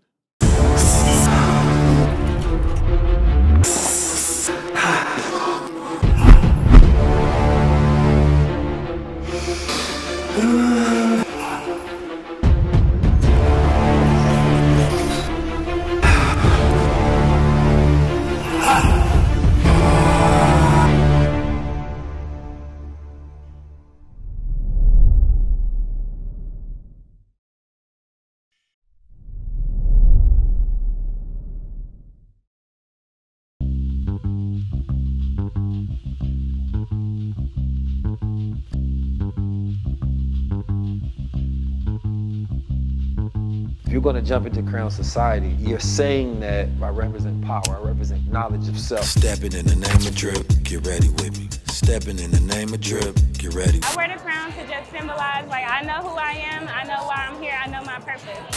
It's abundance, it's royalty, it's prosperity, it's energy. Put in. Yeah. I gotta walk with my head held high because you gotta see this and you gotta see this. I believe that if anybody wants to be able to protect their mind and be able to think freely, you gotta get crown society today, man. Neo after the blue pill, the color palette's all black. James Bond mixed with Malcolm X in my Che Guevara era.